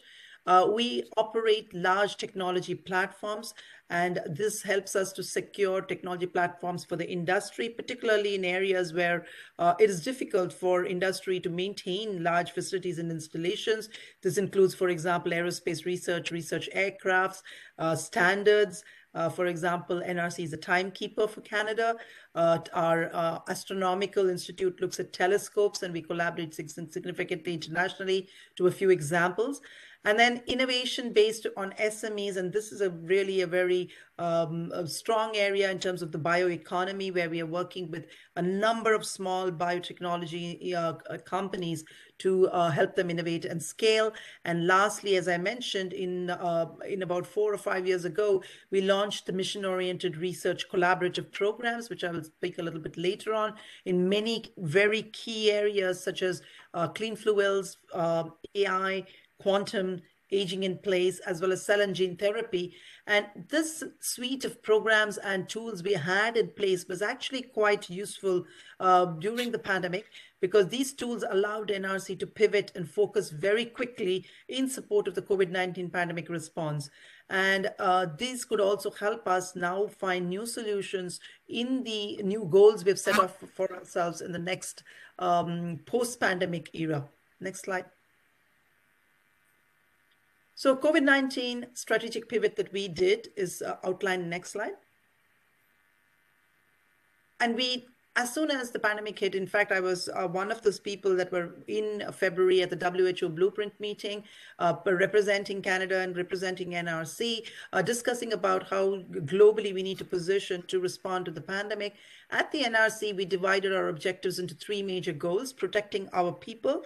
And this meant that ensuring that our staff who would be continuing to come in the laboratories to work could do so in a very safe manner. So we put into place very good protocols, support system, health and safety measures, as well as monitoring systems to allow our people to continue to work without interruption. And in fact, I'm very proud to say that over the last 2 years of the pandemic, we have really not had any significant on-site transmission of COVID, and we have maintained a very, very safe environment for our research staff to continue to work in the laboratories and work on high priority areas such as vaccine and therapeutics research.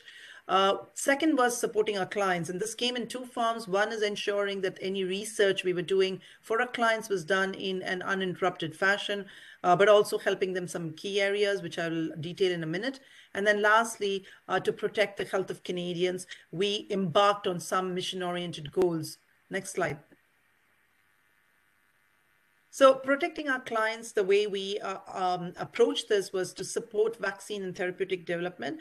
And so our industrial research assistantship program was entrusted with $150 million over 3 years funding from the Government of Canada to support projects of merit, which were too early to qualify for larger funding from the government or other sources, but yet very promising in terms of even the pandemic and the post-pandemic recovery.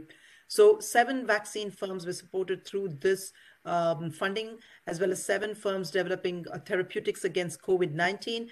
And so as of today, we have an approved support of about $72 million, and this is expected to scale further. The second was that we launched an Innovative Solutions Canada program. This program was already in place for us to utilize and pivot. But what we did was to ask our SME community to respond to challenges posed by COVID-19. And these prototype style solutions that were proposed by the industry were then peer-reviewed, and they were near-to-market solutions such as diagnostics. And these were then awarded very rapidly funding in order to move this closer to the testing and evaluation. Next slide. The second aspect on protecting the health of Canadians, what we did is that we had this tool of collaborative science programs, what we call as CSTIP programs, that was already in place for mission-oriented research. So we launched using this tool a Pandemic Response Challenge program.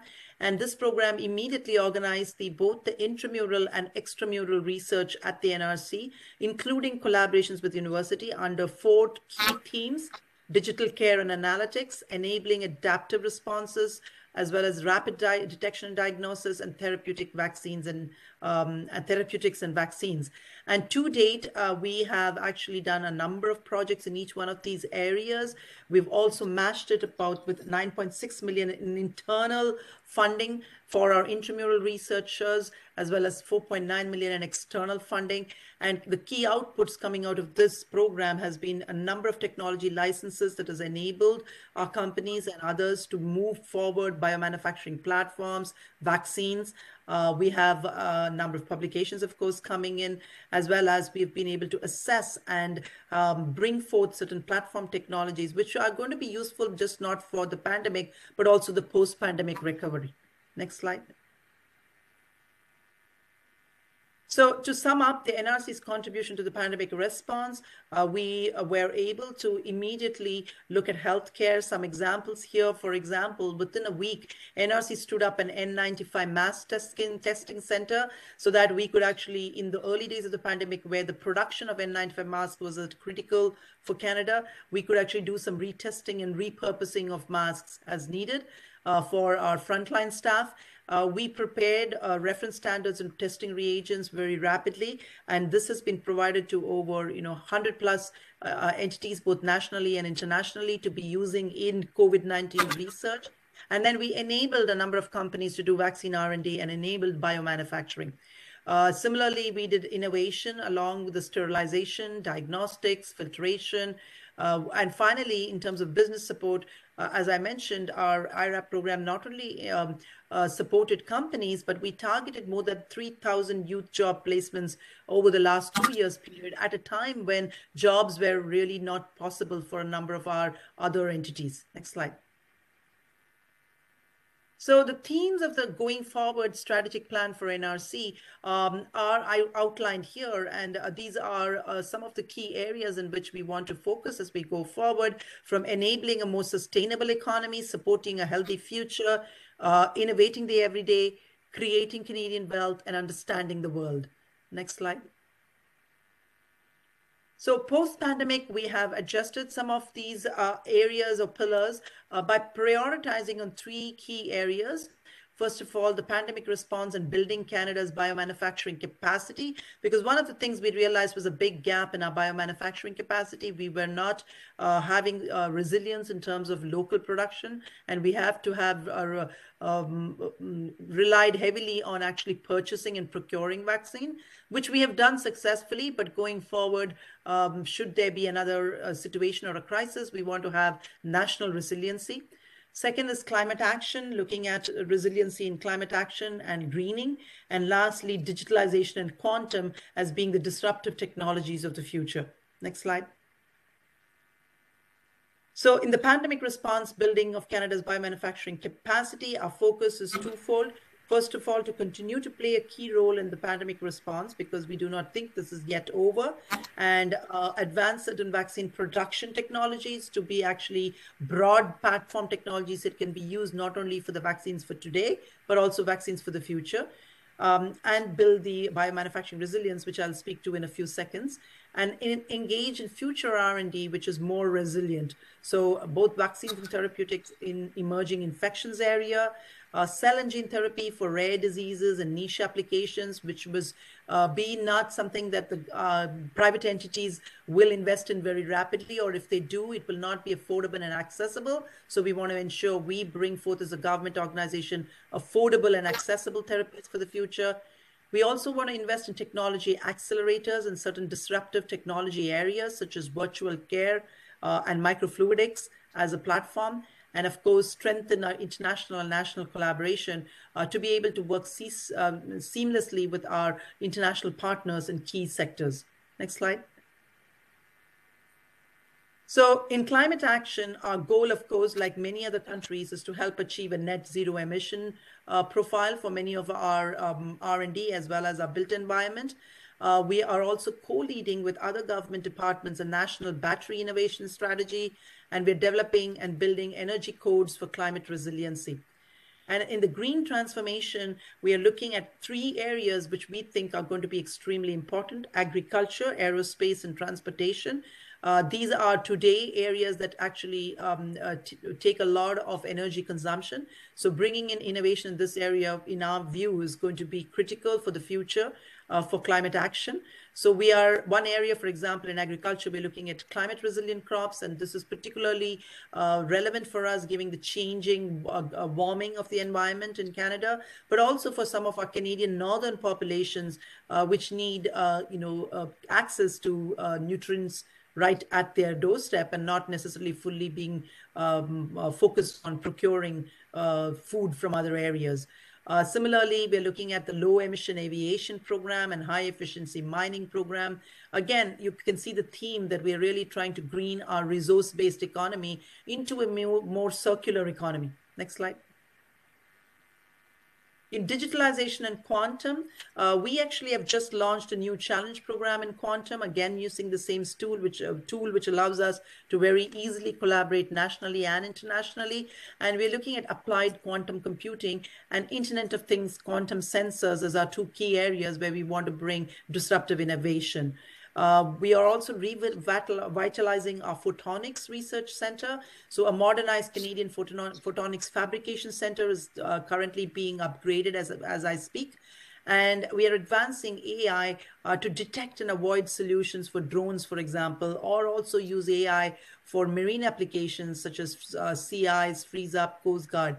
And you do see there's a lot of intersectionality in these with the circular bioeconomy.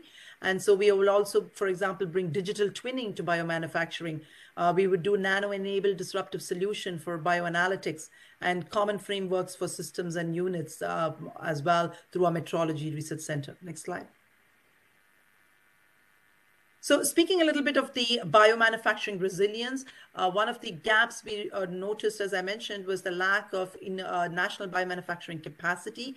And what we want to enable is a continuous clinical production, material production suite for early stage clinical material production, as we have the pipeline being strengthened, and we have a number of SMEs developing vaccines and therapeutics in Canada.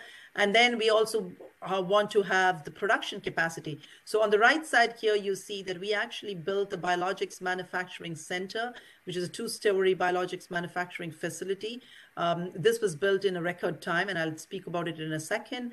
And then right now on the left side, I'm showing that we're also going to be having a target operation in 2024 for a complementary clinical trial manufacturing facility. And these, as a not-for-profit government-owned manufacturing facility, will be present and available to pivot as rapidly as needed for the emerging needs of the future. Next slide.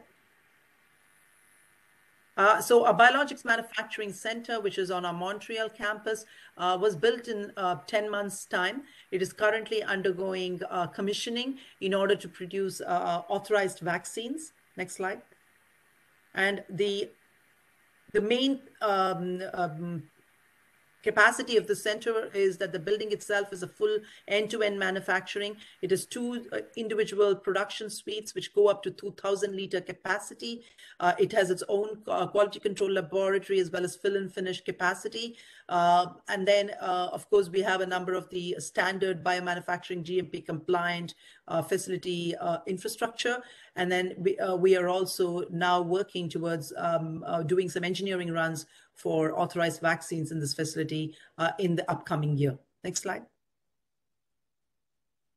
The second facility, which is right now under construction on the same campus, so it will be actually complementary to a large production site, will be more closer to the R&D unit. We already have a very strong R&D presence on this campus, which is our NRC Human Health Therapeutics Research Center, which is known for the development of vaccines and biologics, which comes under my leadership. And in this clinical trial manufacturing center, we will be able to help small companies bring first in human GMP materials ready for clinical testing. And we expect this to be operational in about 2024. The construction itself will be completed by early 2023.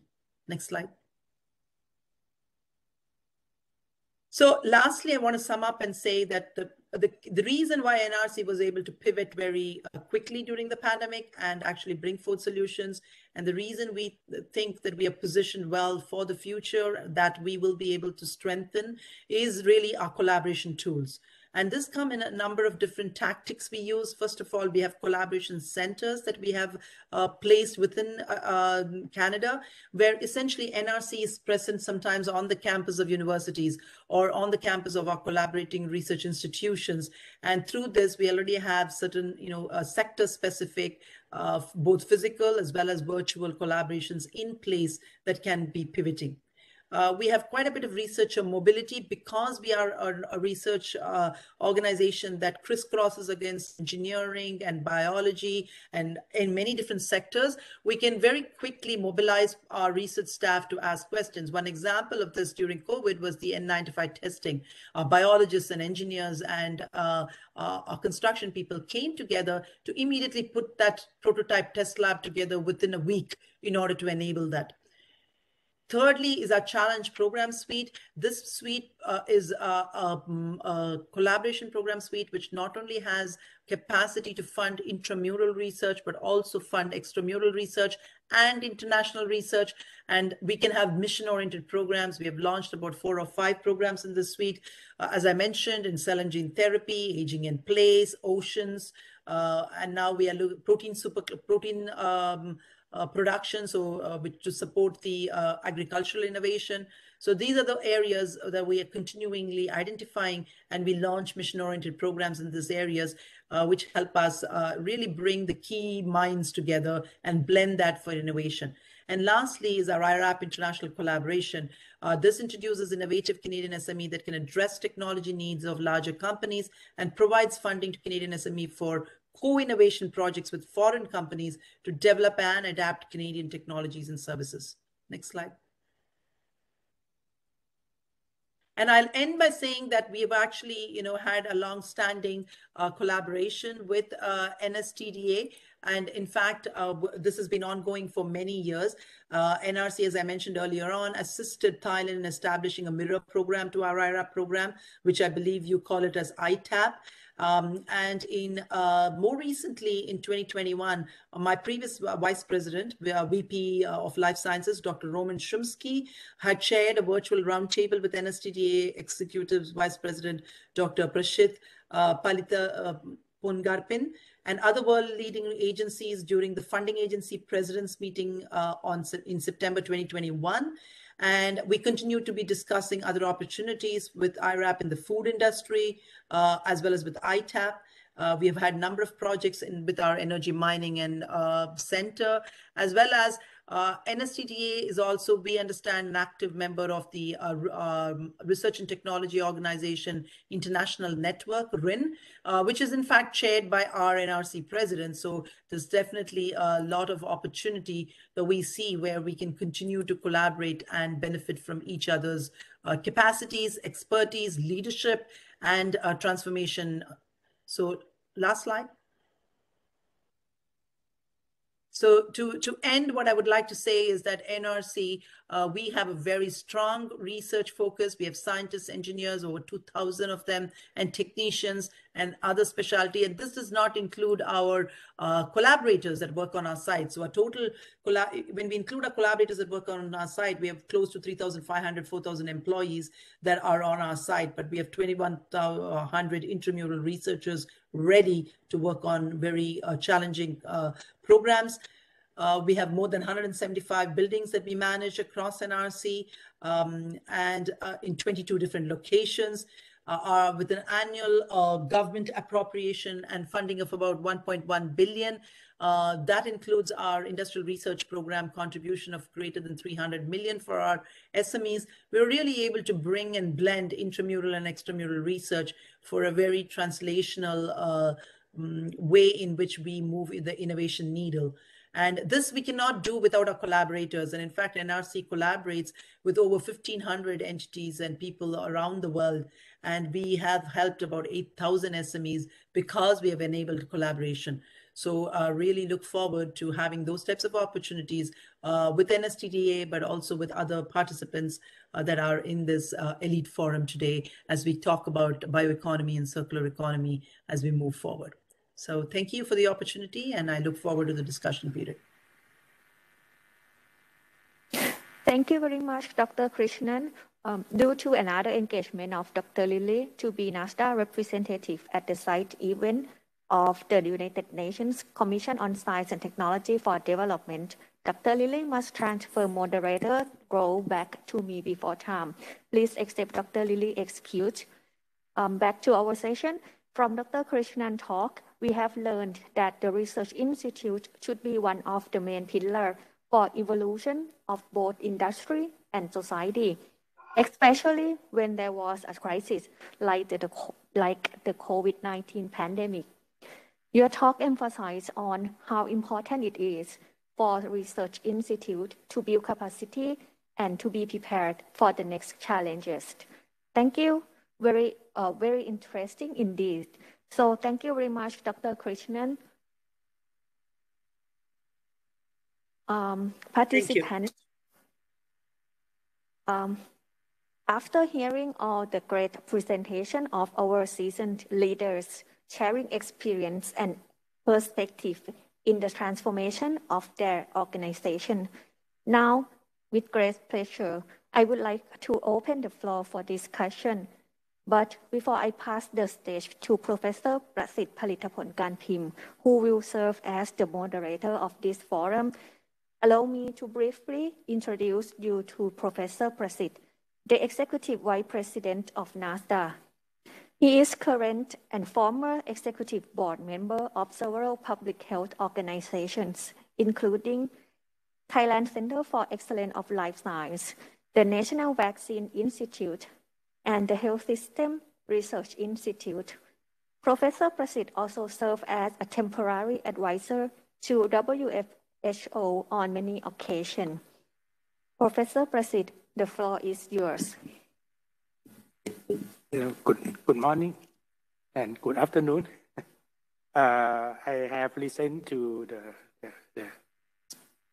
the talk of the four great speakers, and it's very interesting and very inspiring, addressing several problems from biodiversity to COVID-19 and so on.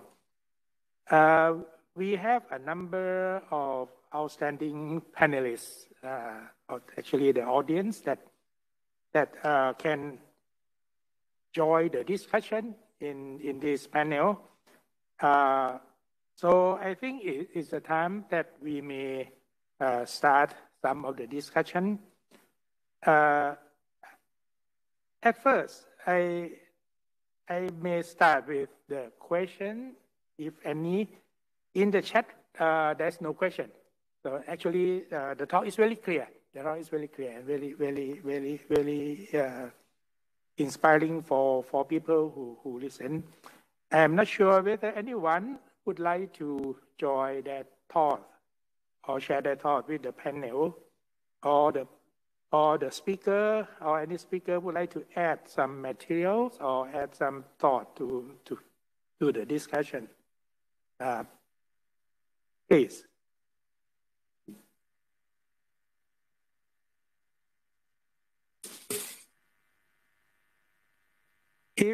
If there's still no question, I may start with some interesting term.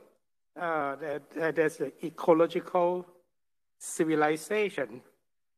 I'm quite. This is very nice term indeed. Very nice term indeed. I am not quite sure that. Can Professor Chang elaborate a little bit on the concept of what do you mean by the ecological civilization, please? I think the current change is with the as I mentioned, with the growth of the human population and of the industry and the cities and the human the human impact on natural habitat is growing too fast, and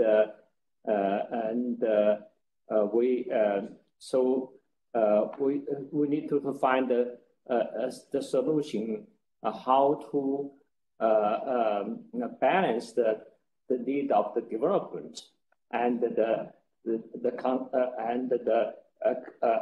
conservation of the natural habitat, the natural resource for the and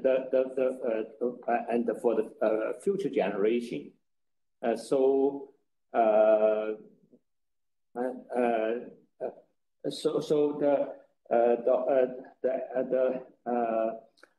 the idea is to keep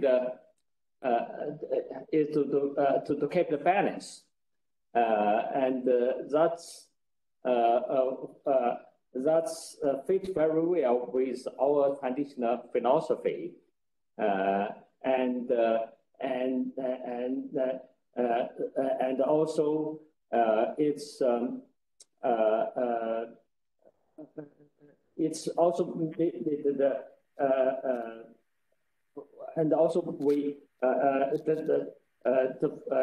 it's crucial for the current development stage of China for the sustainable to find the way of the sustainable development.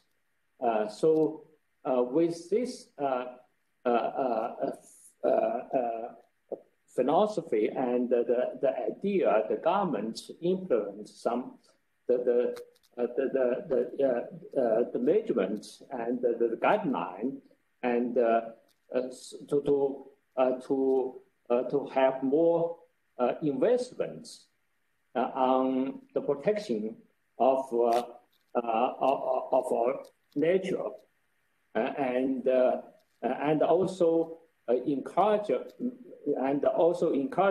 to develop the technologies, and also the implement the technologies to achieve such goals. So this have these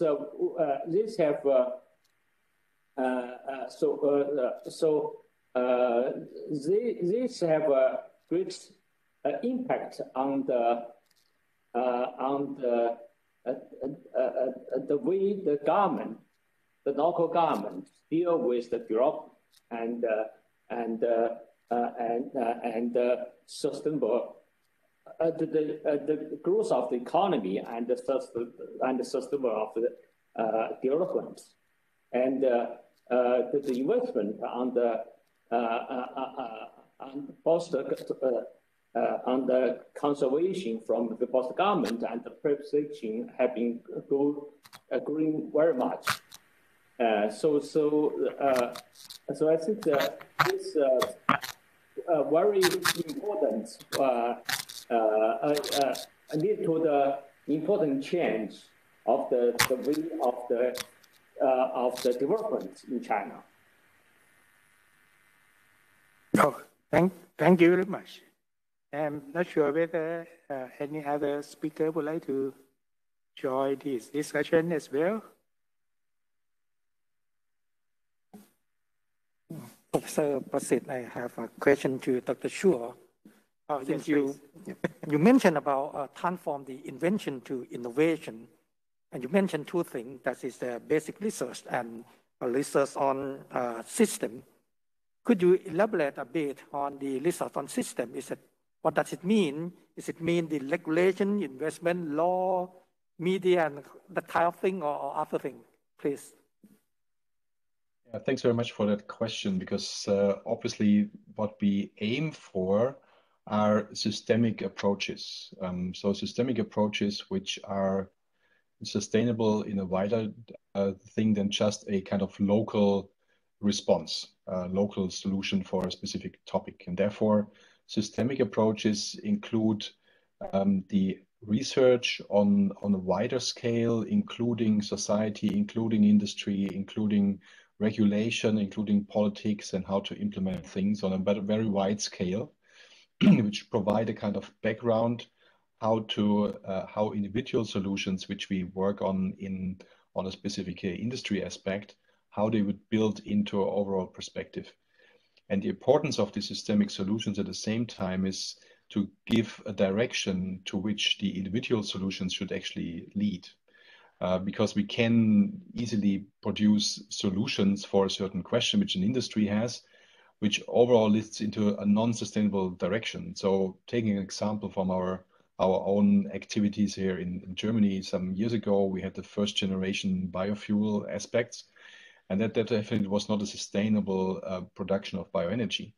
So it was a solution to an immediate problem, but it was not going into a sustainable direction. So the systemic approaches give direction, and the individual solutions need to be part of that in order to in leading into the direction which the systemic perspective indicate. Since it is include a lot of things, so that means that we cannot do by the RTO itself, right? The research technology organization itself. We need to partnering with other organizations in order to do that.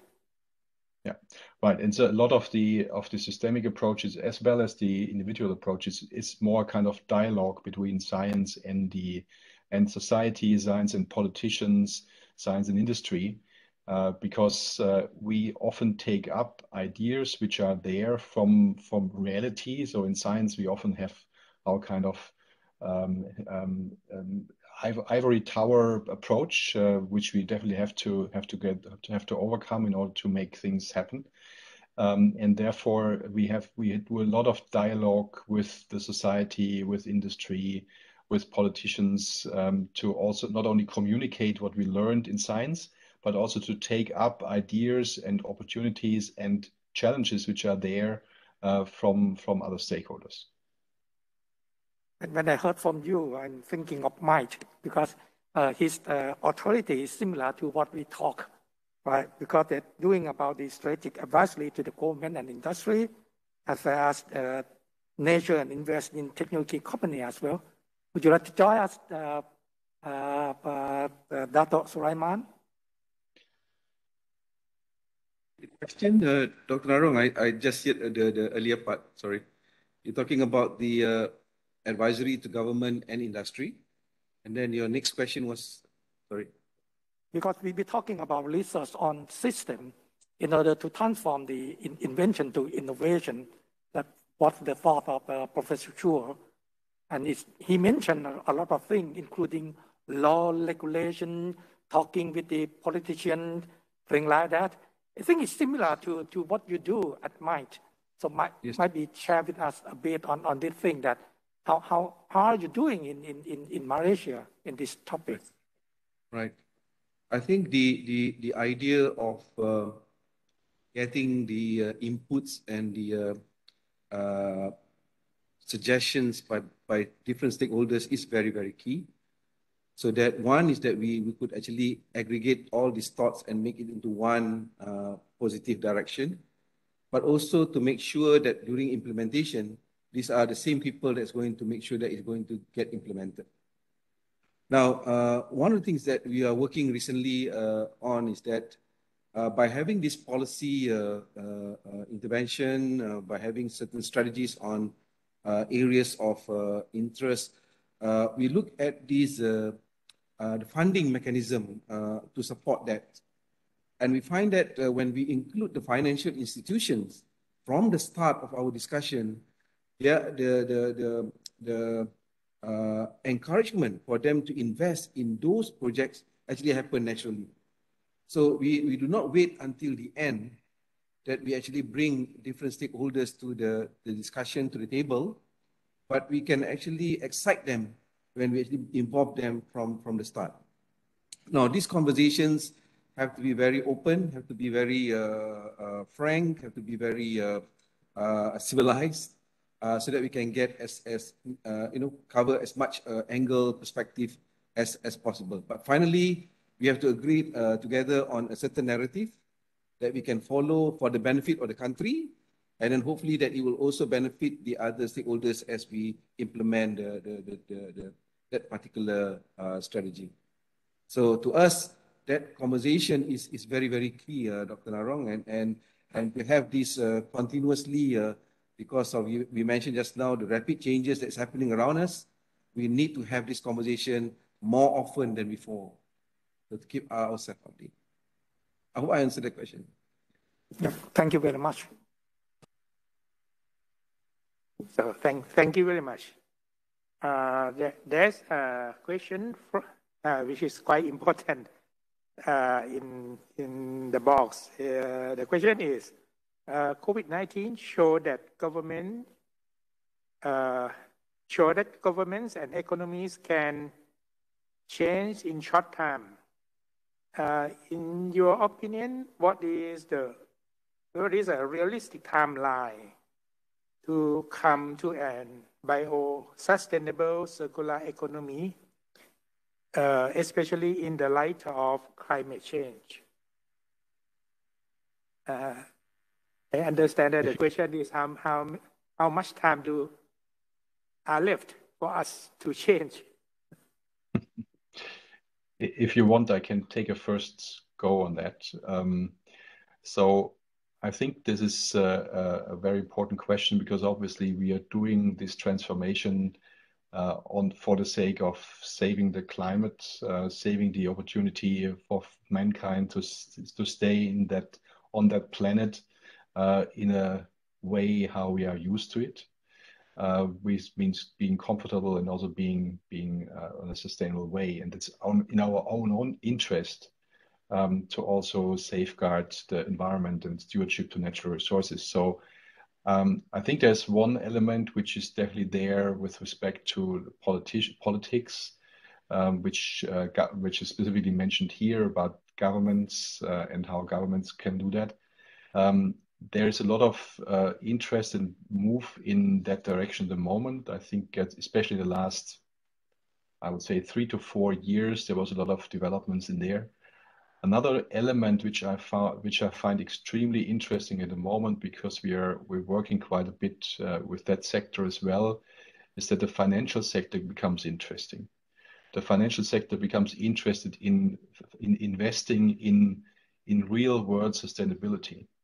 And if you have large pension funds which own a lot of money and invest a lot of money into sustainability, or have the opportunity to put it in sustainability, if they turn up and say, we would like to invest in real world sustainability, this is a lot of momentum for change, which will probably be even more quick than governments are, because governments and politics are diffuse and investors are straight. And there's a lot of development which I see there at the moment, and I would see a lot of momentum coming from that direction. Which in the past they definitely did a lot of bad things, but today could be a real wind of change into the positive direction.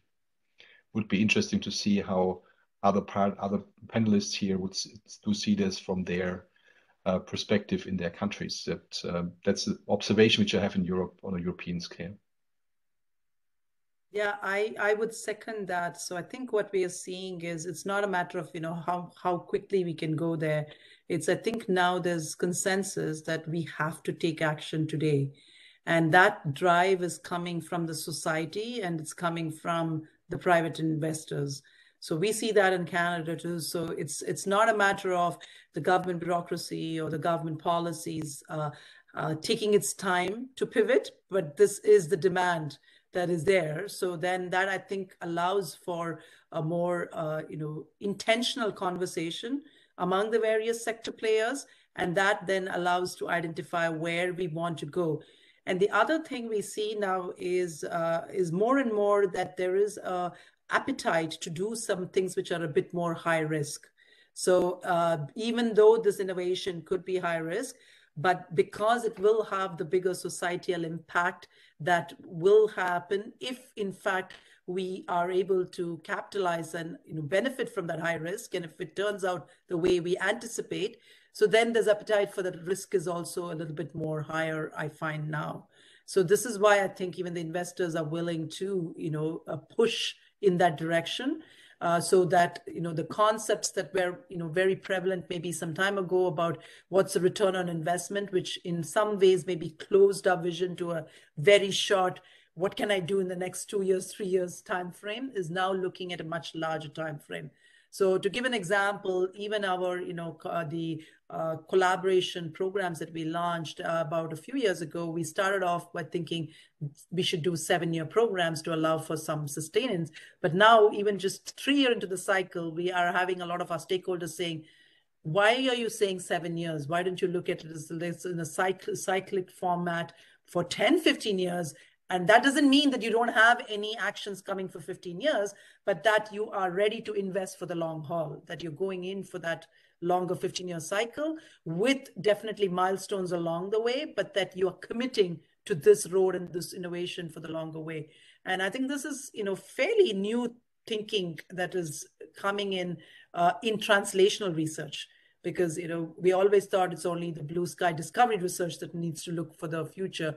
But now we're starting to see this evolution in thinking and policy that even translation research needs to have, quite a bit of a runaway to get there and to actually have the realization of benefits, which I think we find is a very good thing, in fact, to blend discovery to translation and to, take some very intentional risks along the way, which I think will help us reach there earlier than later in many ways.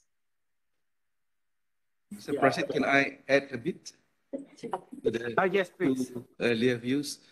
One is that sometimes we look at some of these issues and the solution as still a choice, an option.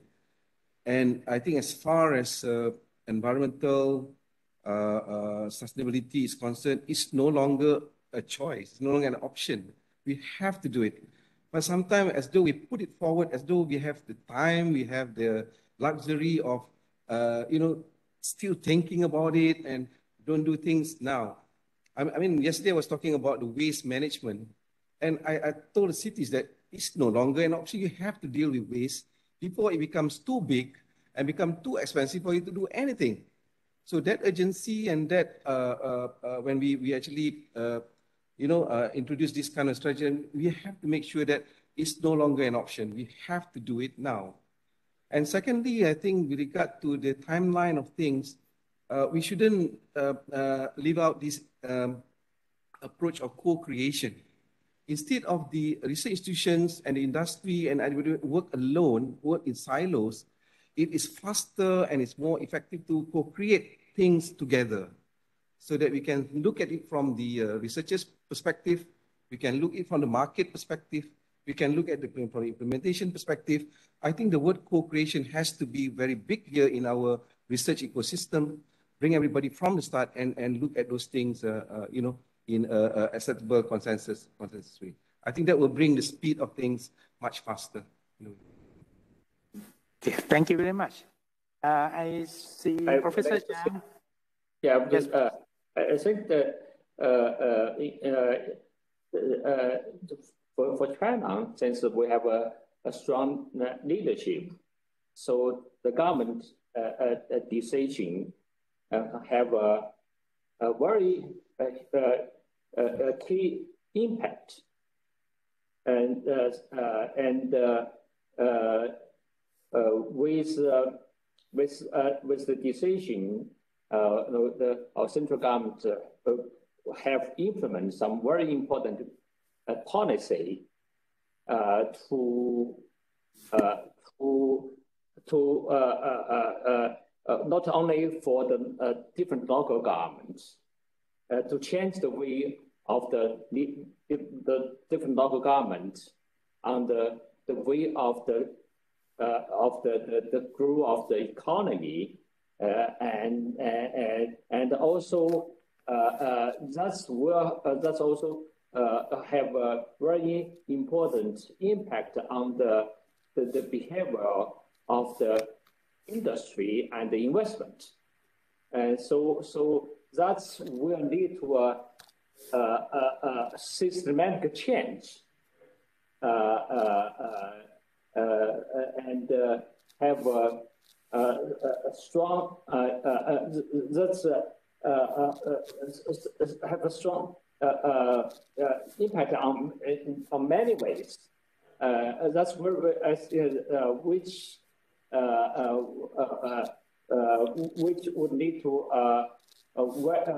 better coordinate the efforts from the central government, local governments, and the industry, and the investment, and also the individual behavior of the individuals. So that's I think this very effective in China, and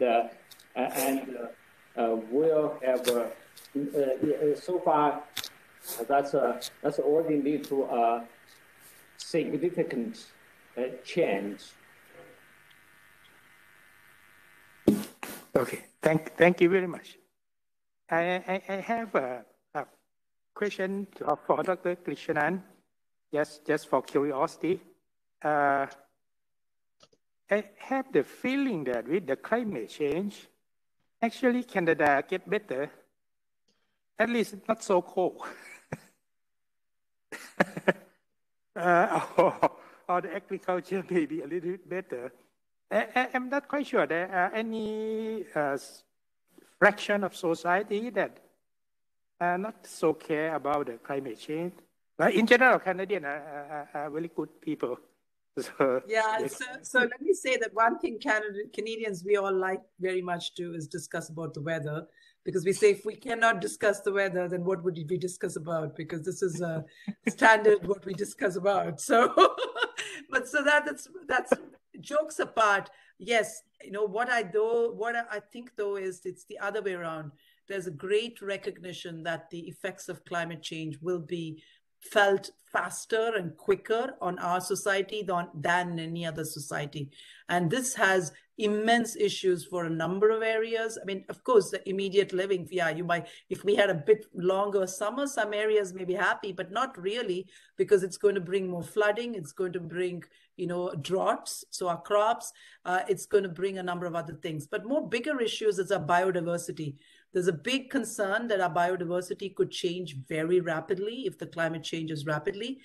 We are seeing, for example, the Arctic mass melt that is happening so fast. And, even though at one end we can say that, Arctic routes can open up for transportation corridors, but the flip side of it is that it could very dramatically change our biodiversity, which can have impact on many different things that can be going on in our society. So over and all, I would say Canada is really very concerned, and we want to look at. So one of the things, for example, in agriculture that we're looking at is climate resilient crops, right? So what do we do if our prairies become more drought and we don't have enough rainfall in the summer and we don't have too cold winters? This would really affect and we're a resource-based economy, so that's going to affect us tremendously.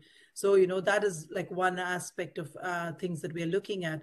The same things in terms of, the Arctic research is now very prominent for us, because there it's just not just the environment, it's also the lives of our people that live there, who, as it is, are facing a lot of issues because their lifestyle has changed so rapidly. right? These are populations for generations have lived in a very different lifestyle. And if the environment changes so rapidly, we are imposing on them a lifestyle change that they have not had time to evolve or adapt with. And that brings a number of other issues. So there's really, in every front, I would say that climate change is immediate issues for Canada. And overall, I would say the Canadians are very concerned about it and in fact are demanding action today. And I think I like what Mike said, that it's not a matter of choice. We need to take action today because, urbanization and putting all our people into the cities all quickly and rapidly has its own problems.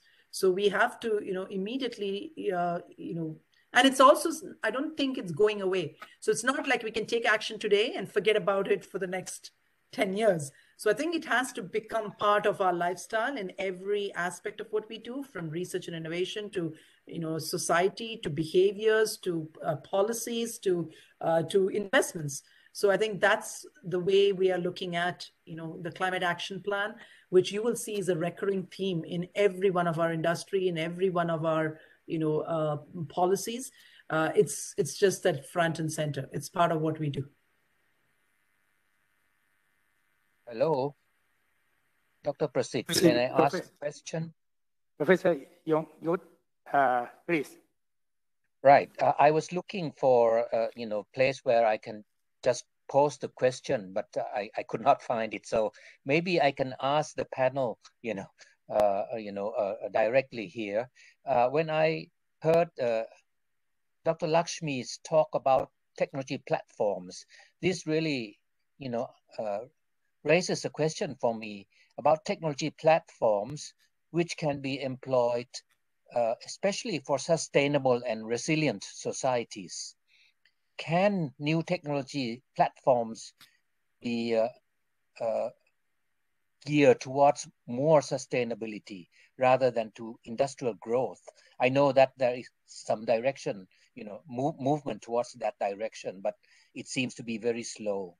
So I want to ask the panel, can sustainability be a profit motive for companies and not just a terrain for government and the public sector? Can we have technology platforms for sustainability? Thank you very much.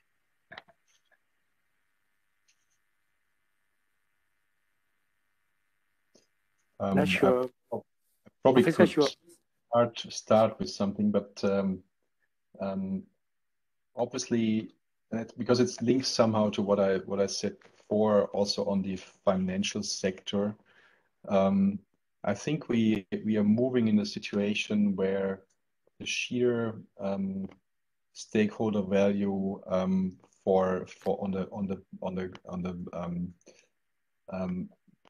the cash side is not the only thing which is driving things anymore, because there's a much wider also sustainability realization. Even if you think from a pure, say, capitalist perspective, you are destroying your markets, you're destroying your resources.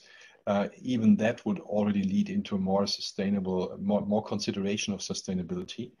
Not saying that this is the case all over, but we see a lot of rejuvenizing things here also on especially mid caps and smaller companies, where there's a lot of responsibility with the entrepreneurs on the markets and on sustainability. A very interesting development, which I see in many cases, not only in the bioeconomy, but far beyond, also in mobility and things like that. There's a lot of startups and young people forming new companies, which are very more interested in sustainability than in making money. There's a whole sector which is looking into how can we build sustainability, obviously on the basis of you have to earn some money because you have to run your business, but the main target is sustainability. So I see a lot of opportunities there, especially with young guys, with young people coming onto play. It's just a kind of first hint probably in that direction, which you asked for. Yeah, so to add to it, I would say that what we have observed is that the societal impact and the motivators is very different now for entrepreneurs than the past. I'll give you an example. Even with we built a biologics manufacturing center very, very rapidly. And it's going to be a publicly owned center, research center, making vaccines and products. And biomanufacturing is an area where, there is a lot of talent gap. We can't find people because there's so many opportunities. So we thought, as we were putting together, we had to hire 100 people. How are we going to do it? Compete in the global, talent pool to actually attract people. We were actually surprised. It was not the motivation of salary that they wanted to come, but it's the motivation of the public good that they wanted to actually work in an organization like that. And I see that the same theme is occurring in entrepreneurs as well, where it's not the bottom line of the profit. Yes, it's still capitalistic, you have to be sustaining, but if there are policies to support it, then there is motivation to actually be part of that journey. So I think there has to be the link between policy setting and government prioritization and, allowing entrepreneurs to take some risks and de-risking that. So for example, in the greening area, we have a program that all our federal buildings, if we are doing any, even though we are R&D units, and if we are doing any facility expansions, we cannot do a facility expansion or a capital build without first looking at greening. So, that is like front and center of what we need to do. So this really then drives the people in the construction industry to be able to adopt and take those, technologies, even today, even though the cost may be higher, because they know that there is a procurer at the end of the day, the government, which is going to procure it and actually implement it. So yes, the early investments is going to be much higher, but having those type of policies up front and central, I think allows the people that are developing sustainable technologies to bring it to the forefront and to validate it. And then when you combine that with the societal and demands, then I think you really come in a circular way to ensure that you integrate what you're doing as part of it. And then this will also reduce cost drivers in the future, right? Because as more and more people adopt these technologies, the cost will go down. So it's really allowing the pathway for the initial adoption of these technologies and showing the path. And I feel that's where the government has a big role to play, because the government can take that role and can, de-risk that for the longer term.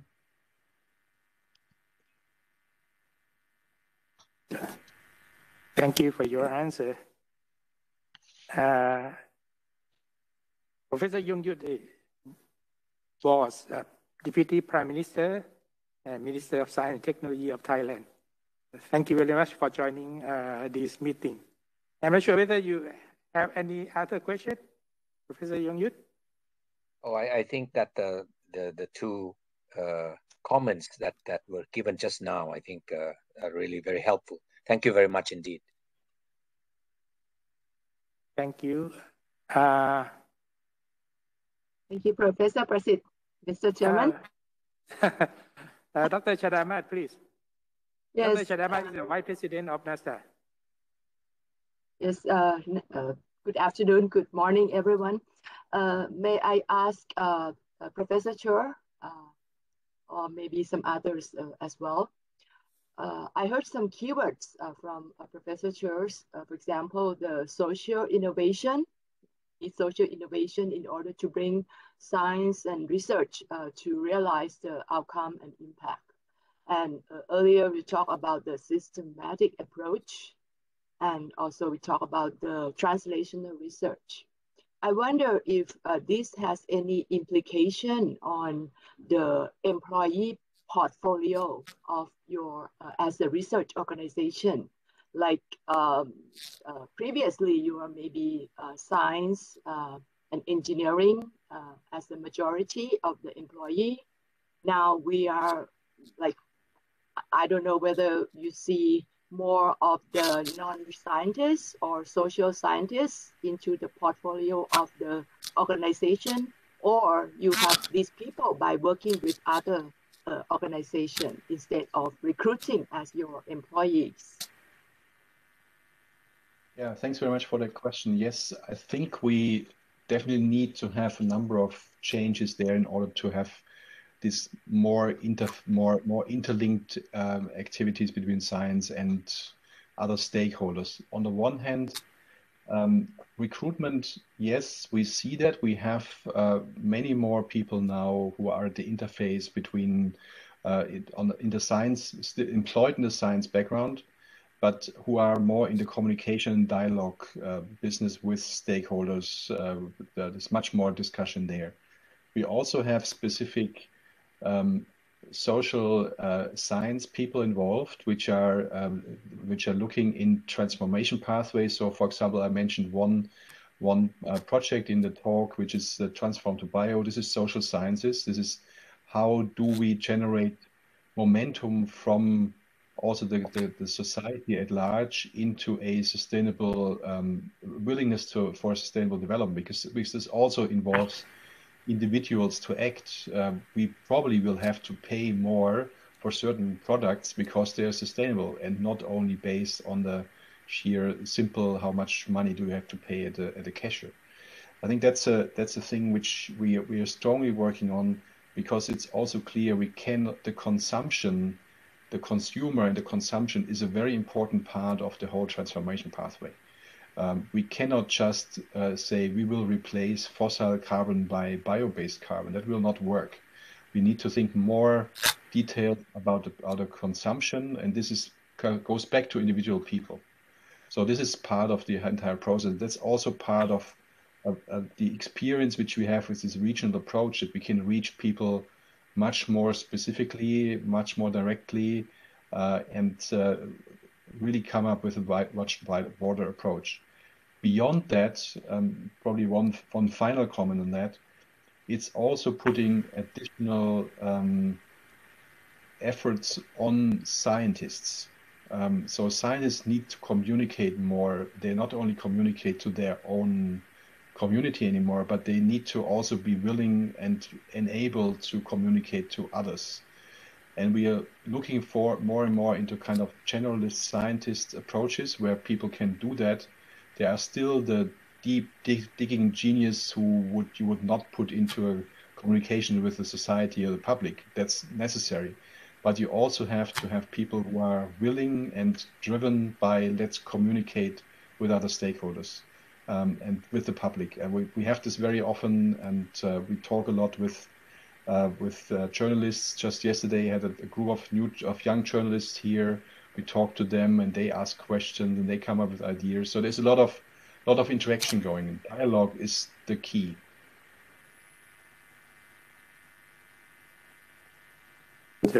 Thank you. I do not see other question. I have another question. Oh, Dr. Wani, I guess that you will ask something. Dr. Wani is the director of the National Nanotechnology Center. Thank you, Ajahn Prasit. Good afternoon and good morning to all the panelists and speakers. Thank you very much for very meaningful presentation and all your valuable experience sharing with us. I have questions to Dr. Yusuf Sulaiman from MIT. I really like the concept you share with us, FIRST implementation framework, especially to skill and talent. You mentioned about the shift from narrow and focused to deep generalist. So I would like to learn from you more in terms of practical actions or measures, how you really work on that. Right. And also another question is about the timeline. Right. In terms of time. How long would you plan for really to achieve what you set for? 2 questions, please. Well, I think that the first part of the question really talks about the need for multidisciplinary approach to a lot of our issues, challenges nowadays. So that generally, that means touching on different disciplines is very, very critical. But we also need to be able to deepen our knowledge, our understanding of certain things to a certain level. So I think this is a very important message, especially to policymakers, not only to see the surface, but also to be able to look at the deepening of all these sciences, technologies, and etc. So the individual ability must be able to look at all these things and be good at specialized in one particular area. So I guess that is true for the whole ecosystem, isn't it? We have to open our eyes and see what's happening around us, and different people will contribute differently to the whole ecosystem. So how long does it take to get this up and running? Like I mentioned, if there is a common agenda, we can actually agree on what we want to do, then I think it's much simpler to identify who are the experts, who are the key stakeholders that we're going to bring together. Now, this speed of things is also related to what Professor Yongyut was asking just now. How do we treat the different players? I think one would be the carrot and stick approach. I think as we deal with environmental, ecological issues, we must actually be able to penalize the businesses, the individuals, the policymakers who actually come up with things that actually, with unintended consequences, destroy the environment or these things. So I think if we can get together to understand the impact of all these things, I think we'll be able to implement things very, very fast. I don't have a definite tenure for all this, but I guess if the conversation starts early, we can actually achieve a lot of things very, very fast. I hope I answered your question, Professor. Thank you. Yes, very well. Thank you very much. We may have time for the last question. The chairman, this is Julalat. Oh, yes, please. Dr. Julalat is also a vice president of NASDAQ. Thank you. I have two questions. The first question is for Professor Yusuf. I continue my question from Dr. Wani about the FIRST model, and you also mentioned about the GERD, increase of GERD of Malaysia from 1.04% to 2.5%. I would like to know how long does it take for Malaysia to increase this amount of GERD, and how to make it work.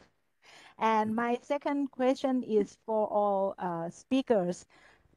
I have learned from your comprehensive presentation that in your organization or in your country, you have implemented bioeconomy and circular economy and green economy.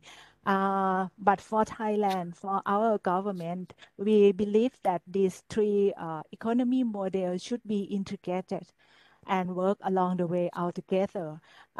Could you share your opinion about our BCG economy model? Thank you. Maybe I quickly answer that, Professor Prasit, the first question. Professor Suleiman, yes. please.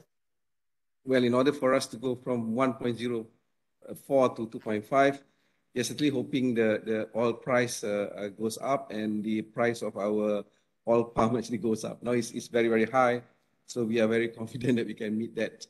But the contribution is not only from the government, but it's also coming from the industry. So we are trying to encourage the industry to be part of the whole research ecosystem. That's why I said when we have things like co-creation, they become very interested. They are willing to put money where is needed. We study the Global Innovation Index very, very thoroughly, and we find that for whatever you invest now, actually the index will only change about 3 or 4 years later. So to the politician, it's not a very good value proposition because they might not be around anymore and they want to see the result now. So it's sometimes very important to think about how research and development and innovation is actually a long-term phase. You will not see the result now. So you have to convince somehow the stakeholders that this is for the long-term stay, that we're going to do all these research. So 1.0.4 to 2.5 in terms of its quantum is not that difficult for us to achieve. But in terms of looking at the result of these enlargement of the R&D, maybe very far in the future. So it's always important to remind the politicians, the policymakers, and etc. Please don't look at tomorrow to see the result, but rather 5 or years or so. So I hope I answered that question, Professor. Thank you. Okay, thank you. I'm not sure. Any speaker would like to comment on the Thailand BCG model, please?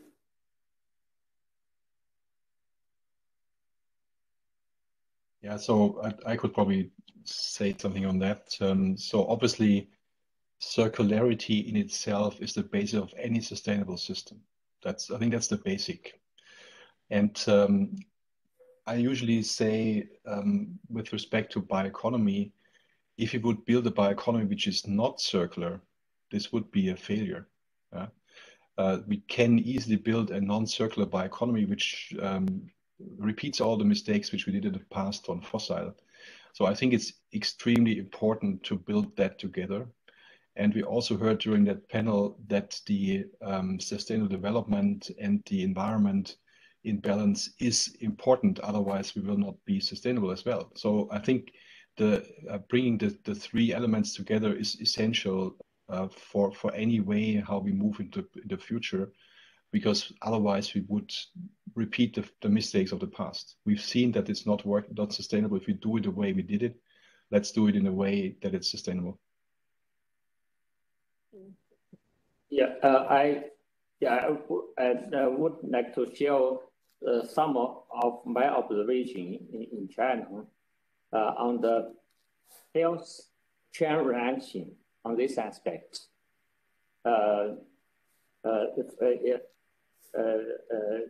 With the decision of our leadership, and on the, like, for example,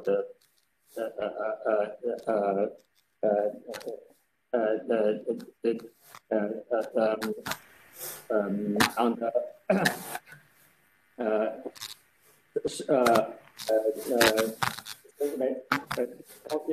eco-civilization, and the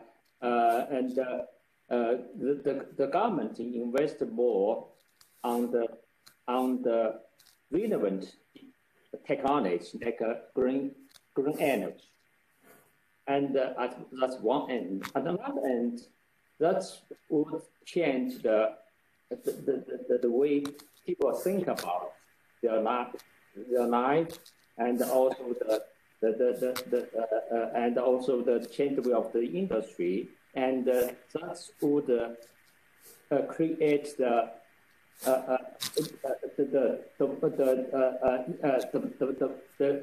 consumer and create the market for such environmentally friendly technology, and that will stimulate the investment on the development of technology, and which will reduce the price and make it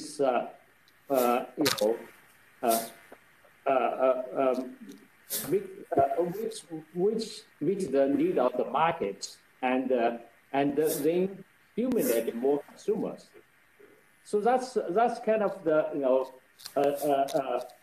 very health ranking, chain ranking, but that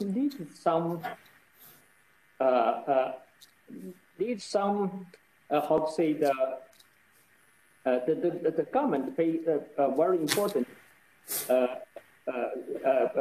position to stimulate or to become such reaction.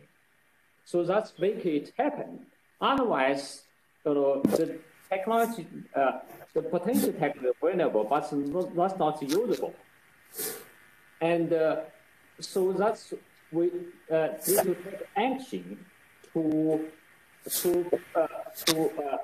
make a coordinated effort from different directions to make that change happen and make it becoming sustainable.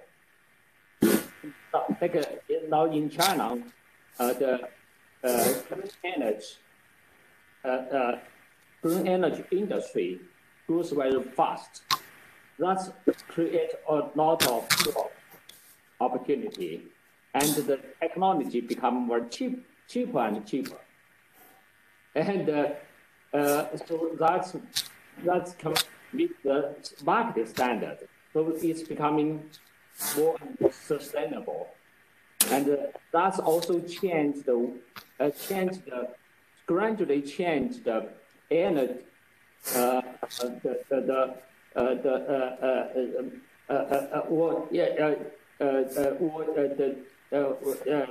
increasing the use of the green energy. So I think this very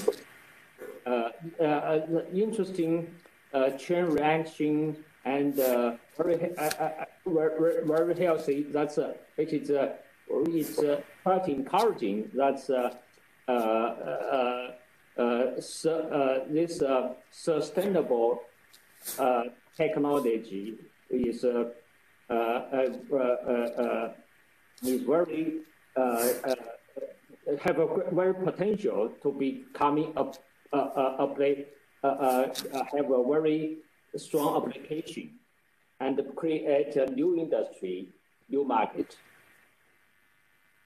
Thank you. Thank you very much.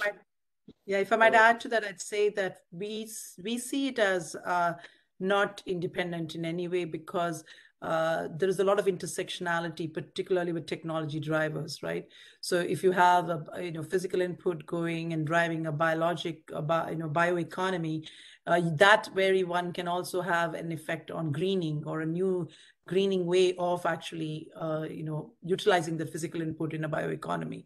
And this, by adopting this, you're going to create more circular economy of new jobs, more innovative type of jobs, more types of skill training.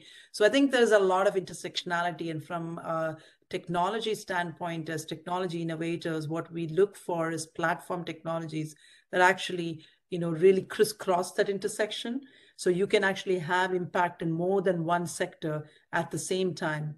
And this is very true, for example, if you look at quantum that we are now embarking on, as we go to quantum computing, I mean, quantum computing could drive the bioeconomy, where you're looking at, new ways of doing something in the bioeconomy, but also the same type of quantum computing could be important for a greening technology. So I think by choosing some types of technology platforms that have intersectionality in these various areas, you naturally drive circular economy. And I think we really, view it from that lens, as, platforms being agnostic to the sector. And in that way, they are integrators rather than actually thinking of them as separate entities. Thank you very much. Thank you very much. The discussion is still really interesting. Unfortunately, we have run out of time. We have spent take your time for a few hours. So may I pass this back?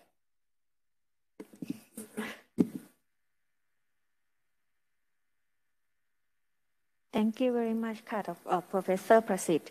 Thank you, our keynote speaker and moderator, for a lively and productive discussion today.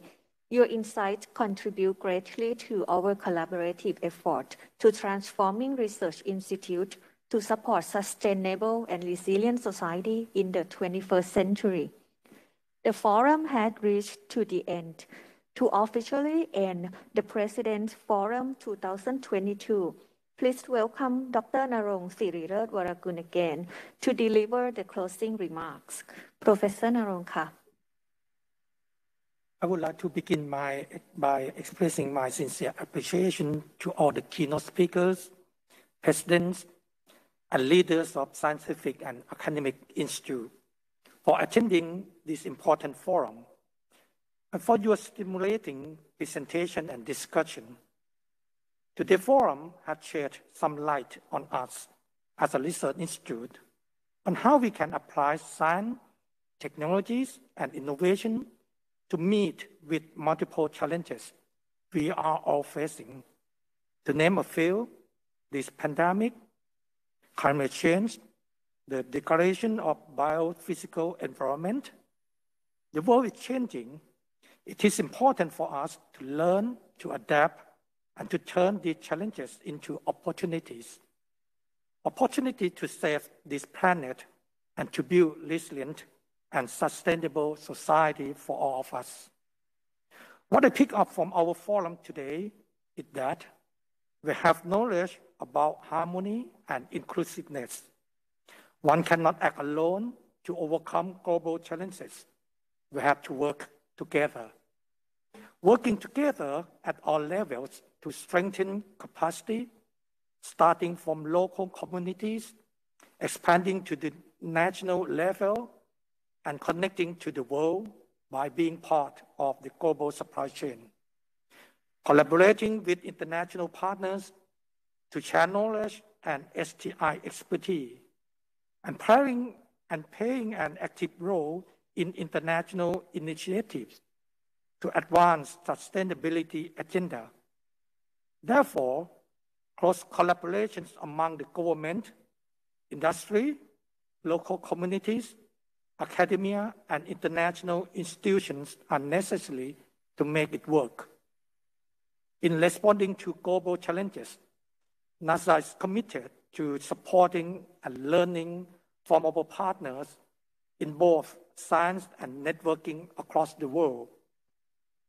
The development of innovation solutions for global sustainable development and moving forward with our national agenda, bio-circular green economy, to build resilient and sustainable society for the future.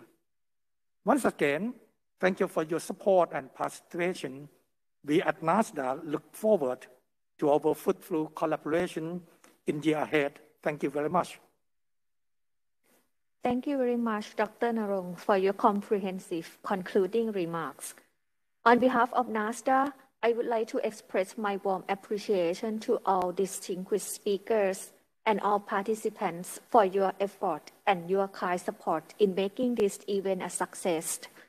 Before leaving the meeting, may I ask for your kindness to complete the evaluation shown on your screen.